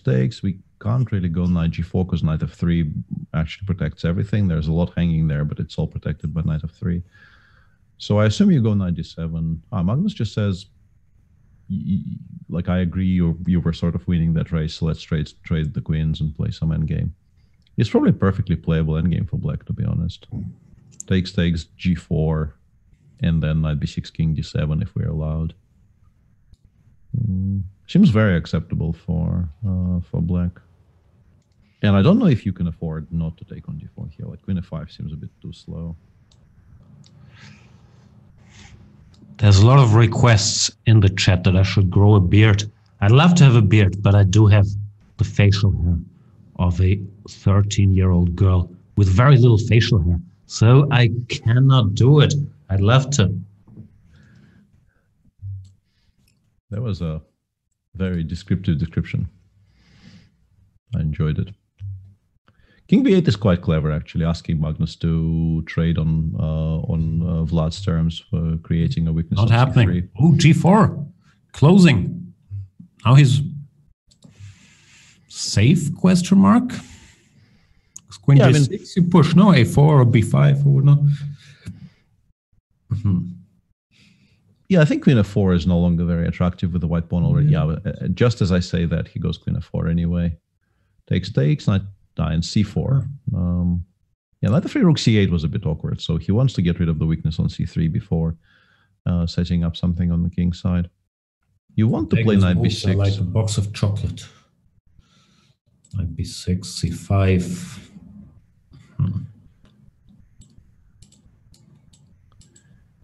I'm completely blanking on how you want to continue that simile. Yes. Like, in what way are Magnus's moves like a box of chocolate? You never know what you're gonna get. I suggest the vanilla way, yeah? I don't know. I thought it's referencing a popular movie. It might resonate with people as a mental picture. Fair. Black is probably much better, but scores being what they are,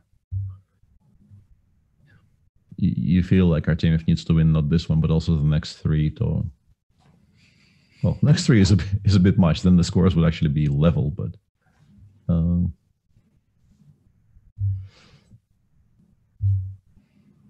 Apparently Black is much better, if my reading comprehension is correct here. Why exactly? Not entirely sure. I think maybe allowing knight takes and now allowing knight d3 knight takes before. I think Magnus really isn't paying much attention anymore at all, because that sequence was that sequence was not really best business practice. Even though he do your due diligence. Yeah, rook b2, rook h2, and all that. Yeah, I guess. Yeah, not sure this was the cleanest. We've seen Artemiev not win better positions like last game. Here, these pawns are not slow. He's going to lose this as well. Oh my god. He's just winning any position. Yeah, this is not great. This is it, as bad as it's going to get for Artemiev.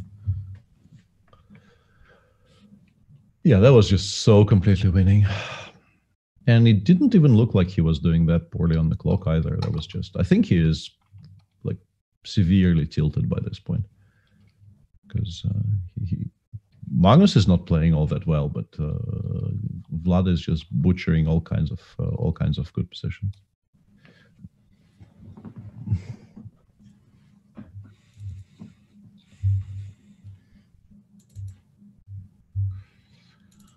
Back to b3. Yeah, and that we expect is the last game of the session. So there will be a break. I mean, you would say a much needed break, but honestly, -5. It's over. Yeah, it's kind of over. Magnus, did not play well, but he's still up +5 against one of the best blitz players in the world. I guess we should praise his instincts, potential, blah, blah, blah. But also Artemiev will not be thrilled about how this went.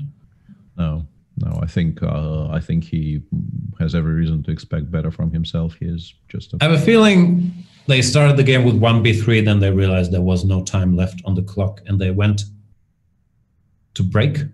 Yeah, that feels very likely. Yeah, probably they clicked the rematch button quickly enough for them to actually try starting the game, and then they were informed by admins that there is no game to start. So we take a break too. I need a coffee. Is it okay if I go get a coffee? And absolutely, then we're ready for bullet. I can stick around and discuss our... If you have questions for Super Grandmaster, 8-time Russian champion, beard wearer Peter Svidler, now is the chance. Also, go to chess24.com/premium. Pursue a premium membership and learn. I'll be back. Lard8094 is saying, I think Jan should lower his volume. They don't match. I can do that. Sometimes I just yell because I get excited. Apologies. I can lower it. And Sukire says I'm actually insane, which is not incorrect. I was kind of hoping people wouldn't notice for quite a while yet, but I guess the game is up.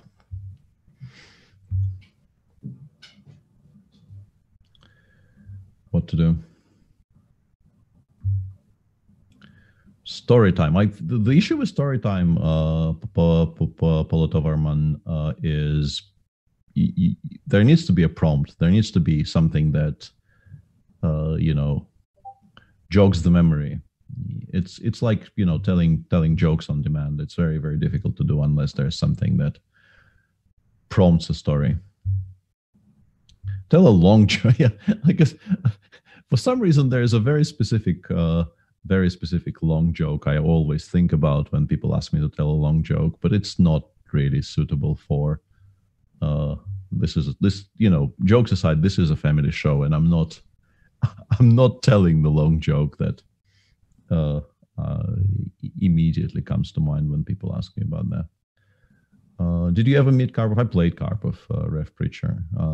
Not a lot, but I did play maybe 5 classical and some rapid and blitz games against Karpov in my career. What would trigger your eventual retirement from chess, or do you just enjoy playing it now that you have been doing it? Yeah, I'm never doing a Korchnoi. That's for sure. Like, nobody is really doing a Korchnoi. Victor was one of a kind. I think, even suggesting somebody could try doing a Korchnoi is somewhat blasphemous. But yeah, I'm enjoying it so far. I'm kind of scaling down. I'm not, even without the 2020 being what it is, I would probably play less than I played the previous years, but I will continue playing as long as it's fun. And it is still fun for now. But it's he wants to tell his version of the aristocrats. No.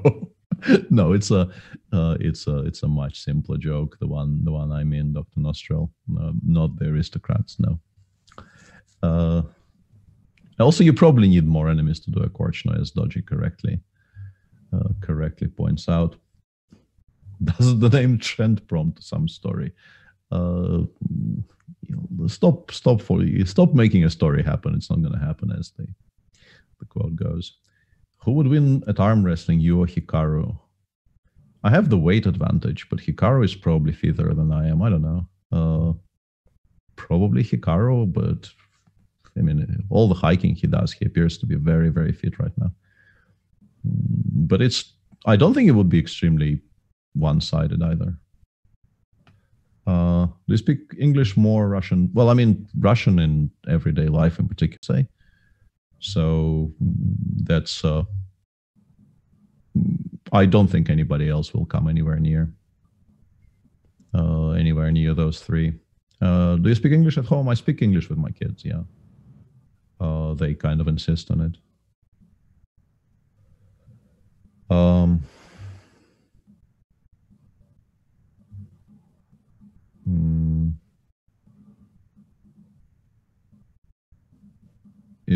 I mean, was there an F?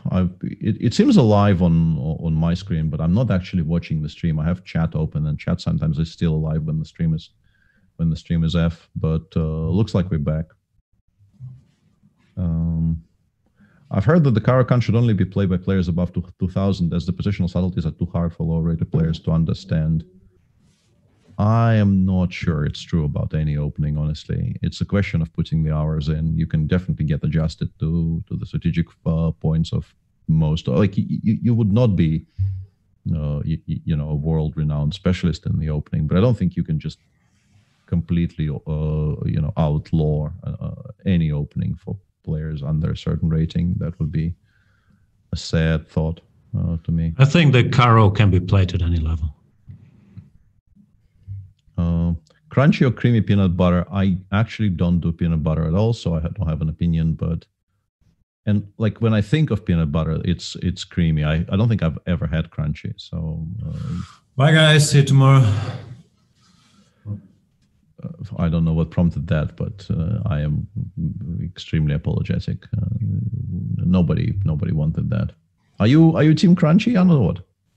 There is no team creamy. It's just wrong. I'm not exactly team creamy. I've just never had crunchy, as mentioned. I usually don't get into food arguments. Like milk, I understand it's a personal choice. People don't like to talk about it in public. And they're somewhat embarrassed to admit that deep down they know that barista oat is by far the best milk or milk adjacent product, but creamy or crunchy peanut butter, I don't know. It's just so obvious to me. Anyone with a moral compass should see clearly there too. I definitely like crunchy things. Makes me mad. Sorry. I didn't mean to get all political. Fair enough. Don't really, have a dog in that fight. I don't eat peanut butter. Never really had peanut butter, in the house when I was growing up, and we never bought any for our kids either. So it's not a very, Russian delicacy. We do condensed milk around here, around these parts. And, for proper aristocracy, there is boiled condensed milk. Do you have condensed barista oat? Probably not. I mean, I've never done any research. I wouldn't be surprised if such a thing existed, but not my particular field of expertise. It's not too late. No peanut butter and just a house of empty matchboxes to play with. Yeah, you're describing it to a T, Dodgy. As they actually used to say when I was growing up, there was this saying, hard childhood, wooden toys. So yeah, compared to my childhood of specifically empty matchboxes and nothing else, wooden toys is an unattainable dream. Haven't we come full circle on the wooden toys? Pretty much, yeah. I think they're back in vogue now. Bullet is also back in vogue. The last portion of this match has just begun. Magnus Carlsen with a commanding lead. And the 1+1 section should not change that. Artemiev will have to win pretty much all the games to have a chance, which is just not happening. Yeah, I think we all know how it goes when Magnus is 10-5 up after the blitz portions and with the 1-1 section ahead. He is a extremely strong bullet player, so yeah, you don't really give him 5 points odds before the start of the bullet. I bet Peter has opinions on David Foster Wallace. Yeah, I have that book on my nightstand. It has been on my nightstand for the past 5 years. I don't think I'm ever touching it. Honestly, I'm too scared. Which is not happening. Is he dead? Who? David Foster Wallace? Foster no, Wallace. I think he is still around. Okay, just checking.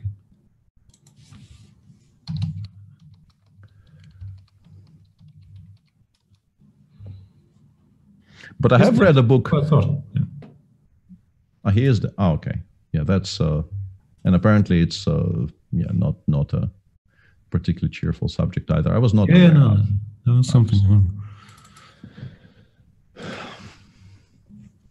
Yeah, but apparently, I did read a book which was compared by somebody whose literary taste I sort of trust, and to David Foster Wallace, which is a book called All the Wrong Moves. On the topic of being addicted to chess and chess addiction from a standpoint of somebody who is not very good but loves the game unreservedly. Speaking of all the wrong moves, Carlsen has gotten into trouble here after rook f8. Nice little combination. Yeah, knight e4 check is very clever. He's still worse, but he would have been in more trouble if he didn't spot that.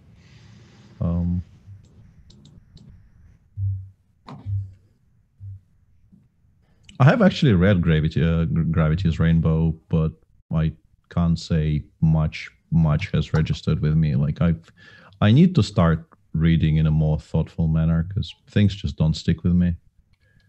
But I did read it.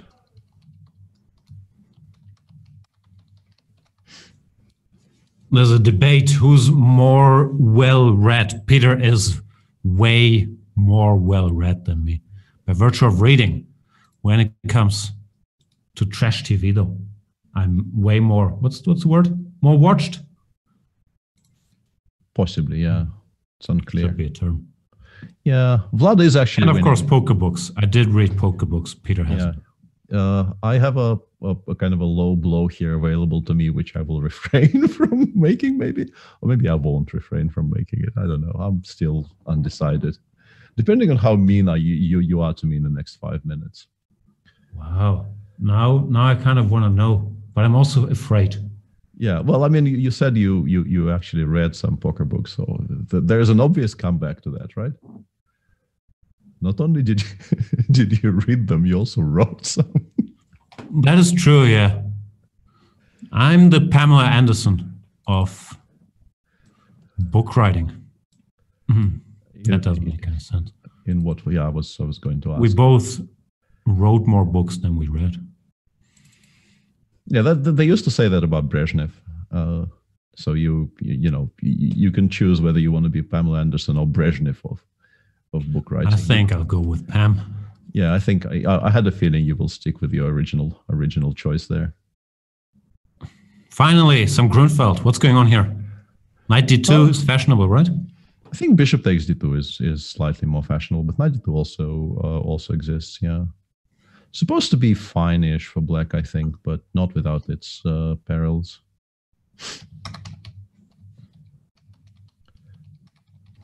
I'll be watching this with great interest because I have a feeling I might have to cover this position for the course, and having a bit of a clue on what Magnus thinks about it is going to be quite valuable.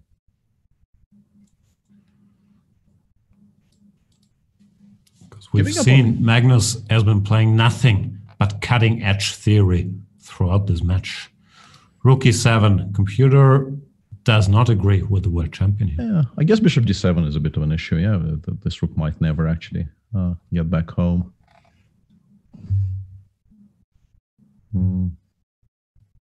Yeah, I mean, if he just decides to, I mean, I'm not suggesting that will sound a lot more incendiary than it is meant in. But like if Magnus loses the first three, and this particular game for now appears somewhat self-inflicted, honestly, White is not really supposed to be trying to equalize in bishop b3 Grunfelds when the queens come off. Although it's only 10-6, and he's worse. Is he worse? Maybe not anymore. Yeah, I think maybe Vlad did not pick up the exchange in the most optimal manner. This pawn on d7. Should have hated bishop f6. We're being told here. Could be. Rook e7. Hang on, isn't? Yeah, I'm not sure. Also bishop d6. Yeah, I don't know. I don't know what Vlad is doing. Yeah. And now White is probably just better because that pawn on d7 will survive regardless of, maybe not entirely regardless of what you're doing, but. Bishop g3. Maybe black makes a draw, but it's going to be an uphill struggle even to make that draw, and that is not much fun considering that Magnus quite clearly did something quite questionable early on. Yeah, this is probably just bad now. Oh yeah. b3, rook b5, and then the a-pawn runs. No, so he has to defend this. This is not good. Yeah, I think you end up losing this, even if it is holdable to begin with. You still end up losing this in a blitz game, or a bullet game. Yeah, you just eventually you blunder something and the position collapses.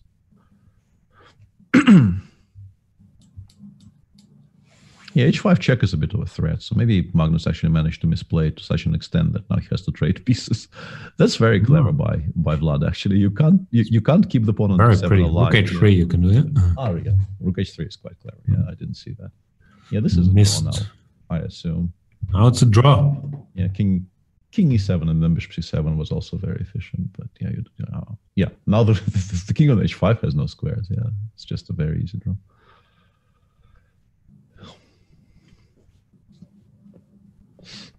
Not even going king e7 there. I don't know why. Yeah, Magnus does play this just I guess just to finish the game. Obviously, we're not trying to win or anything. He doesn't seem very concerned about keeping the game going as long as possible. Maybe he is. Yeah.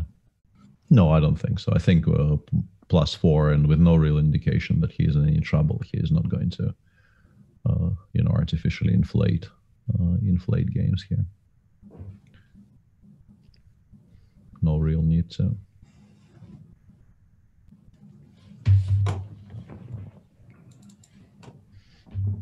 Queen a5 check. Yeah, no idea. It's the new fad Magnus is trying to promote. Yeah, these weird, let's give you a tempo for no reason checks. I guess in order to play e6 here, I guess that's made some sense. But if you really want the queen out of the way, yeah, I guess there's some logic to it actually. No, I actually was on the verge of asking you, and then they started playing, and I never had any time to return to that topic. I was good. B4. If the queen takes, the rook recaptures and grabs the b7 pawn. So Magnus Carlsen just retreats quietly. Queen b3. Artemiev trying to use the semi-open file, but Carlsen gets his queen out of the way. Knight a4 intending knight c5 is possible, but black could just meet it by b6. So Vladislav Artemiev plays knight e2, a4 g3. Carlsen stops it by going knight f5, and here comes b5, the so-called minority attack. But will it lead to any weaknesses? Black knight on d6, skipping the position. Well defended, queen b4, queen b6. Carlsen has equalized here, no particular problems. Probably slightly better for black, maybe even if all the rooks come off. Yeah, no issues and more time on the clock as well. So. Seen any good movies recently? Not in a while, no. Have I even watched any movies recently? I've been catching up on my TV backlog. Let me check what my movies directory. Are you on Letterboxd? What is that? It's a platform where you can track what movies you watched and rate them, and people can follow you, and then we can approve of your ratings or disagree with them. No, I'm not, and also it doesn't seem like I watched much in a way of. Yeah, the what is that question sort of gave away. You probably weren't.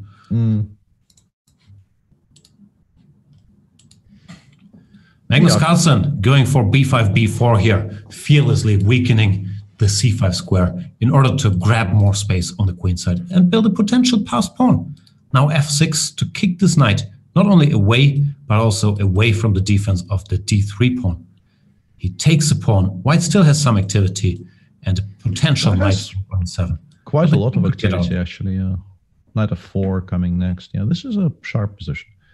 Yeah, judging by the fact that of the movies I've watched, the only one I appear to have saved for potential rewatching is Burning, which I've watched maybe a year and a half ago. Yeah, it's not been a particularly productive year for me. Also, I told you to watch Burning, so yeah, I'm that recommendation does not help me at all. Yeah, I know. Yeah, I'm still very grateful to you because that was one of the best things I've seen in a long while. Yeah, of me to share that knowledge about Burning.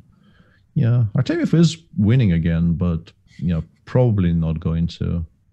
I think it's going to win. I mean, yeah. Yeah, this one he probably does win. Although, it gets kind of touch and go somewhere around, like knight h4, queen e4, though. Yeah, queen d4 is maybe a strong move. 3, hang on. Did you ever see the movie Constantine, Peter? Oh, this is too exciting. Sorry, I'll ask about Constantine. Yeah, I don't know. I don't know if you believe what you just said. Yeah, but this is now very much a game. I have watched Constantine maybe even more than once by mistake. Wow. Free will? Is that a question whether I watched Constantine out of my free will or? Yes. Yes. At least, I mean, for the first time, definitely. Yeah. I actually kind of like this genre of kind of good, bad movies, or, I mean, for given value of good, obviously. It's interesting because our dear friend Rustam Kazimchanov has watched Constantine 27 times and he's not done. Yeah, it's a known phenomenon. Like recently I've stumbled across an article praising Demolition Man as it's a great movie. As a hugely underrated movie. Constantine with Demolition Man. And Zoltan Almashi, when he was much younger, I think watched Demolition Man something like 40 times. That makes perfect sense to me. I don't know if he's still watching Demolition Man, but he definitely used to watch it at every opportunity.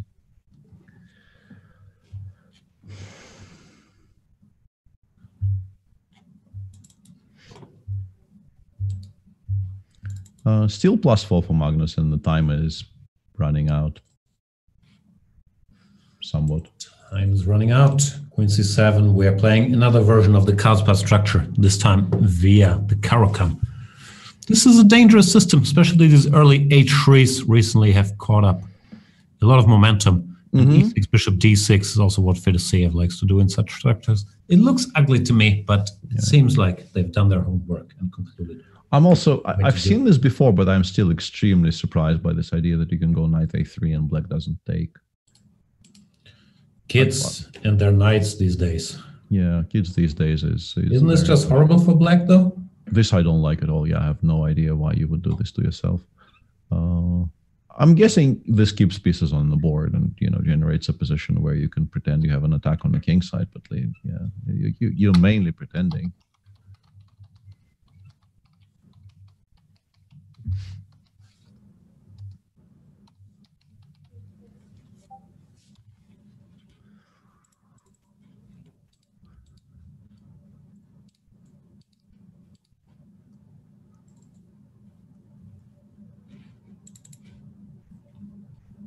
G4. Desperate. Magnus calculating b5, g8-3. If h3, bishop e5, d, knight g4 is the intention, and b5 plate, I'm assuming he will just take. Yeah, this is all very confusing. I wouldn't have guessed more or less any of the last few moves.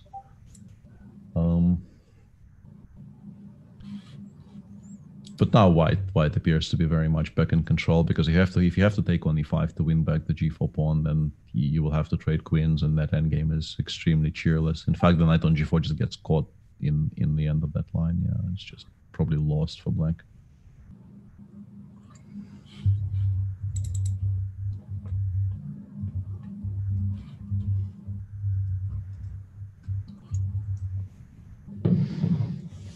Yeah. Not good. Not good at all. Just a completely lost endgame now for black. Yeah, rook c1. Yeah, you might as well just wrap things up here and go next.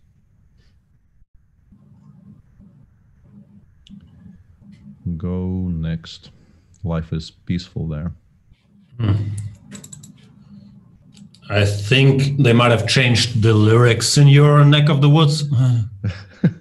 Possibly, yeah. Although it was kind of, when that came out, there was definitely a bit of titillation going on, because people weren't very, very used to the idea of the hymn being treated that way.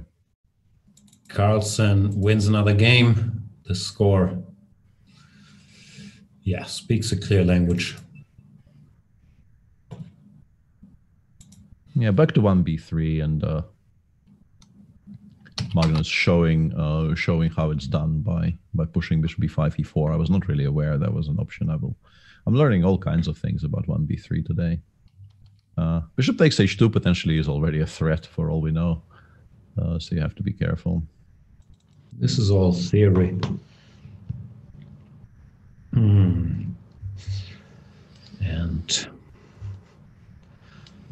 h5 is what the cool kids do. Sacrificing a pawn, but saying, I have bishops. He does have bishops. Yeah. I'm not quite sure why not f5.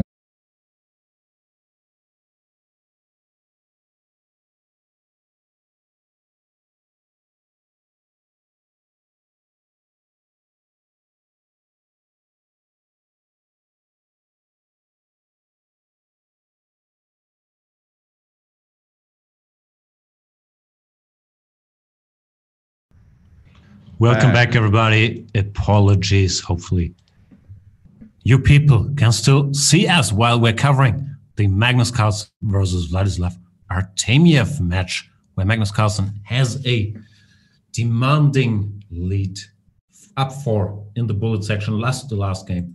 And now there's a sharp position on the board. Peter Svidler, what's going on? Well, Magnus is going to win this because there's not going to be enough time. But Artemiev did win the previous one, the one where we were saying that white never has enough time to mount any kind of comeback, and black gets all the mating threats in first. But Artemiev won that very, very easily, and he's probably doing quite well in this one as well. Did I say demanding lead? I meant commanding.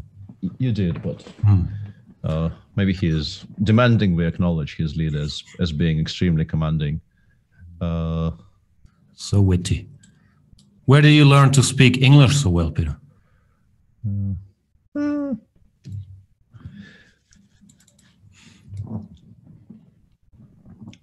See, I silenced Peter. Yeah, I've a simple compliment. You broke me with that. Yeah, it doesn't take very much these days to completely break me. Rook c3 now. It's a fun position. It's a pity that there's so little intrigue left in the match, because the last couple of games were quite exciting, and if the score was at least a little bit closer, we would have had a lot more fun with this. Okay, now Artemiev just leaves the knight on prise, which is uncalled for. And Magnus doesn't take on e4. This is like slightly comical, honestly, what's happening here. Queen takes e4 was not a bad move on the previous move, you have to say. And slightly early, but doesn't matter. Yeah, Artemiev is... I mean, the endgame is probably technically winning now, which will bring the score to -3, which is still way too much. Hanging around. With the time remaining. Magnus did look like he was in a good horse, only jumps as high as it has to jump mode today. Yeah, it did feel like that, certainly, and it's hard to blame him for that either.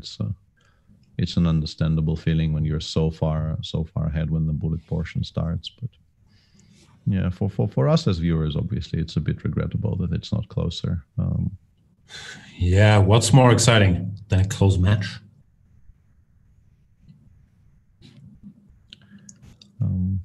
Yeah, it looks like the world champion will most likely advance to the semifinals. There he will face Maxim Graf, his potential opponent in the next classical world championship match as well. So that's a treat to look forward to. And also in half an hour on this very channel, there will be coverage of the Nakamura against Fedoseev match by the great Peter Leko and the great Tanya Sachdev. So there is so much chess today to still look forward to. It's almost a pity, Peter, that you will spend the next 8 hours playing Hearthstone. I will watch seasons 3 of The Bachelorette in German because I finished the current season. What are we doing with our lives? Well, exactly what you've described, and neither of us appear to be complaining. Although I'm complaining. Yeah, I'm also apparently I've complained almost 500 times, and I think if I actually hit the 500 mark, the world ends. So I should probably, work on achieving a sunnier disposition post haste. I don't know how to get there though.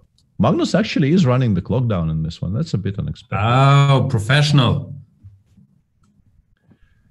Queen G7, very precise. Mate next move. And he's thinking about it. He actually is thinking about it. Like that's some BM right there.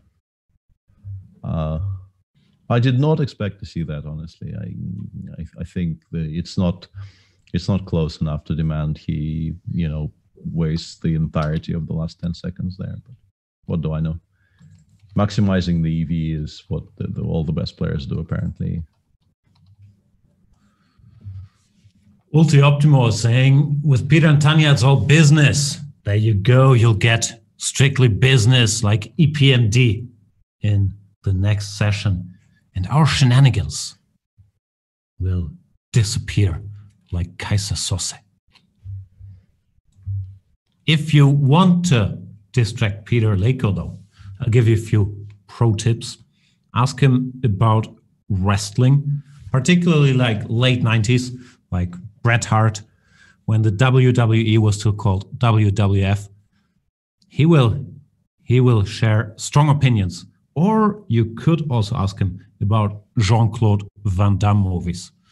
I once lost a name Van Damme movies off against Peter Leko, and I'm amazing at naming Van Damme movies.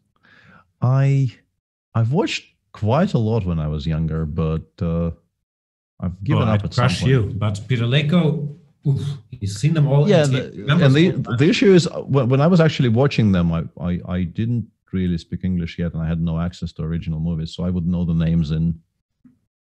You play that poor Soviet Union card again.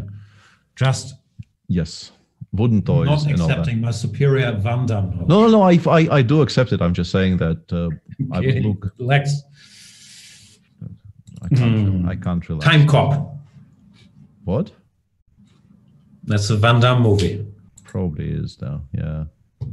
Bloodsport and Bloodsport 2, and potentially even Bloodsport 3, right? I'm not even sure, but was there Bloodsport 3? Was Van Damme in Bloodsport 2? Even that is unclear. Yeah, I'm more of a Michael Dudikoff kind of guy. There I can't compete. Michael Dudikoff was that American Ninja? Yeah. I literally know nothing other than that. That type of franchise, yeah.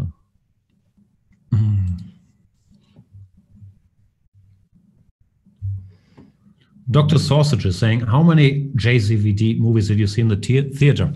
I remember watching Hard Targets in the theater. That was a time when you could still smoke in movie theaters, and I happened to be a smoker then. It was very exciting. I smoked a lot of cigarettes. Yeah, that's a very distinct memory from my childhood. I was like 9 at the time, but yeah, it's a highly recommended movie too. Stood the test of time. Hard Targets. Yeah. It's about rich people hunting humans for sports. Like what was that movie that there was a lot of controversy? It was supposed to be released last year about rich people hunting people for sport, and the people they were hunting for sport were all, for some reason, Republicans. The Hunt? Yeah, I think it was just called The Hunt, right? Yeah, I've seen that one too. Yeah, it wasn't as thrilled as when I watched Hard Target. That's probably because you weren't smoking at the time, right? No comment. No, probably not. Probably not. Fair enough. Anyway, Magnus wins the one with black, and now he is completely in the clear, as if we didn't know that before. And we get another lesson in this weird queen takes d4, queen e3 Sicilian. Yeah, all the cool kids are doing this now. Magnus, Levon. And that's the list. I don't think any other cool kids are actually doing that. But those two are about as those two are the bullies in chess camp.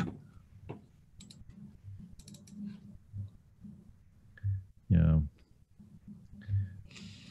Jake Loans is asking if Peter's allowed a computer to play Hearthstone during the standard games. I would assume at this point it's in your contract, right? Pretty much, yeah. I remember in the younger years, I would occasionally ask the arbiter to open a Cricinfo page with the current match of the day open there, and I would occasionally, like during the game, go and check the score, and the arbiters would kind of agree to that. Which, thinking about it now, they probably shouldn't. That's probably a violation of a number of very, very wrong. Yeah, but where's the harm? It sets a dangerous precedent. Where does it end? Yeah. And when does this end? Soon. Probably this is the last game, yeah? Any time now. No, how does it go, yeah? Any day now, I shall be released. Not familiar with the reference. Yeah, that's I'm not even sure if that's originally a Dylan song. Dylan definitely sang that, but I don't know if that's originally Dylan. Probably is.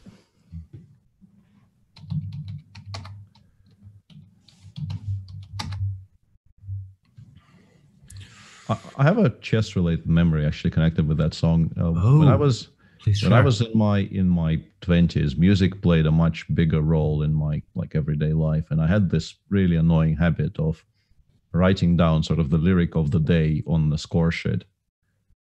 So my score sheets in those years, they all bore testament to what was playing in my head on repeat on the day.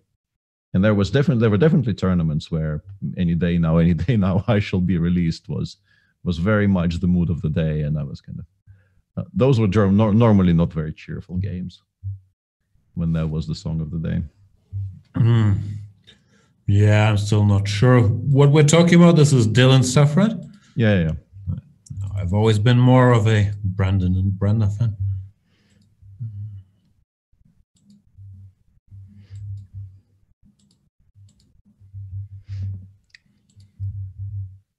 Magnus blundered another piece.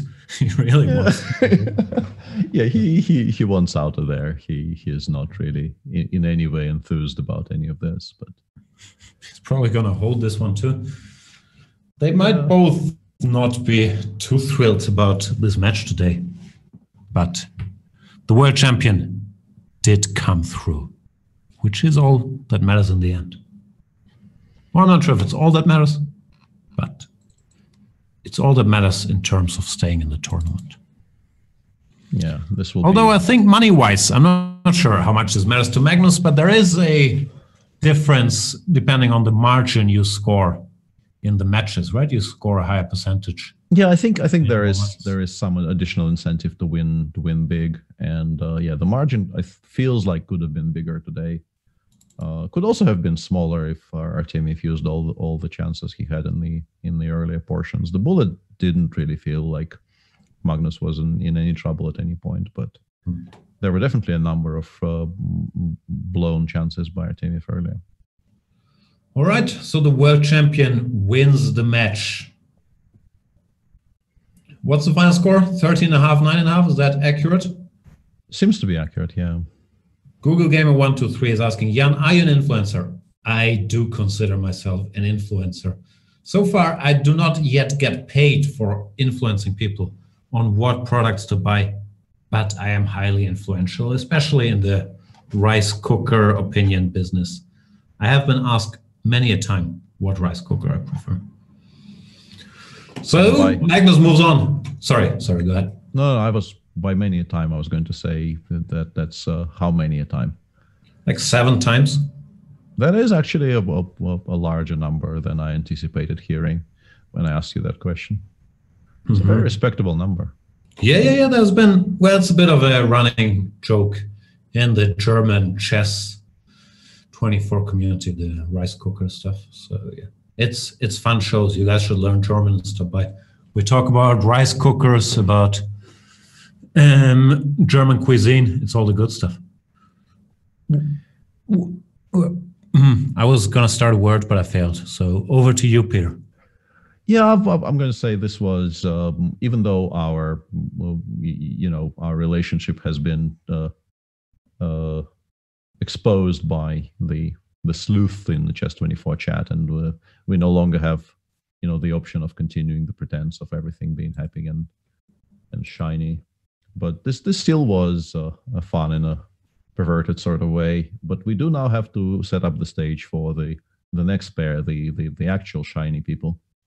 So thanks everybody for watching the next match. Do we though? We could stick around.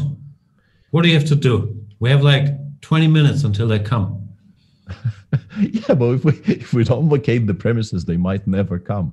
That's I think. Also, we should ask Sotiris, our producer, if he actually needs time to set them up. In which case, alternatively, you could listen to what Sotiris has already told us on the topic. I'm not reading the chat. Everyone knows it. Anyway, TFO. Fira is saying, I also bought a rice cooker thanks to Jan's opinion. There you go. Big Rice, if you're watching, just saying I do have the power to direct people certain ways. So I would not want to be left behind in the rice cooker wars of 2020. You might need a powerful ally. All I'm saying. Thank you so much, Peter. This has been fun. Not for Magnus or Artemiev or the viewers, but who cares about any of them except Magnus, because I think he can probably get me fired. Potentially, yeah. And maybe even me, yeah. Even though I'm not technically speaking employed, but he still probably could get me fired. I think so too. Yeah. Bye, everybody. Thank you so much for watching. Enjoy Nakamura against Fedoseev, another big match. Don't sleep on Fedoseev because it will probably hurt him. And also, he's a very, very strong chess player. This will be a close enough match. So watch that. Peter Lako will be there. make sure to ask Peter about wrestling and Jean-Claude Van Damme movies. Any Jean-Claude Van Damme movies. It doesn't have to be Lionheart or the obvious ones. The Quest, he's seen it. Don't you worry. Thanks, everybody. Bye. Cheers.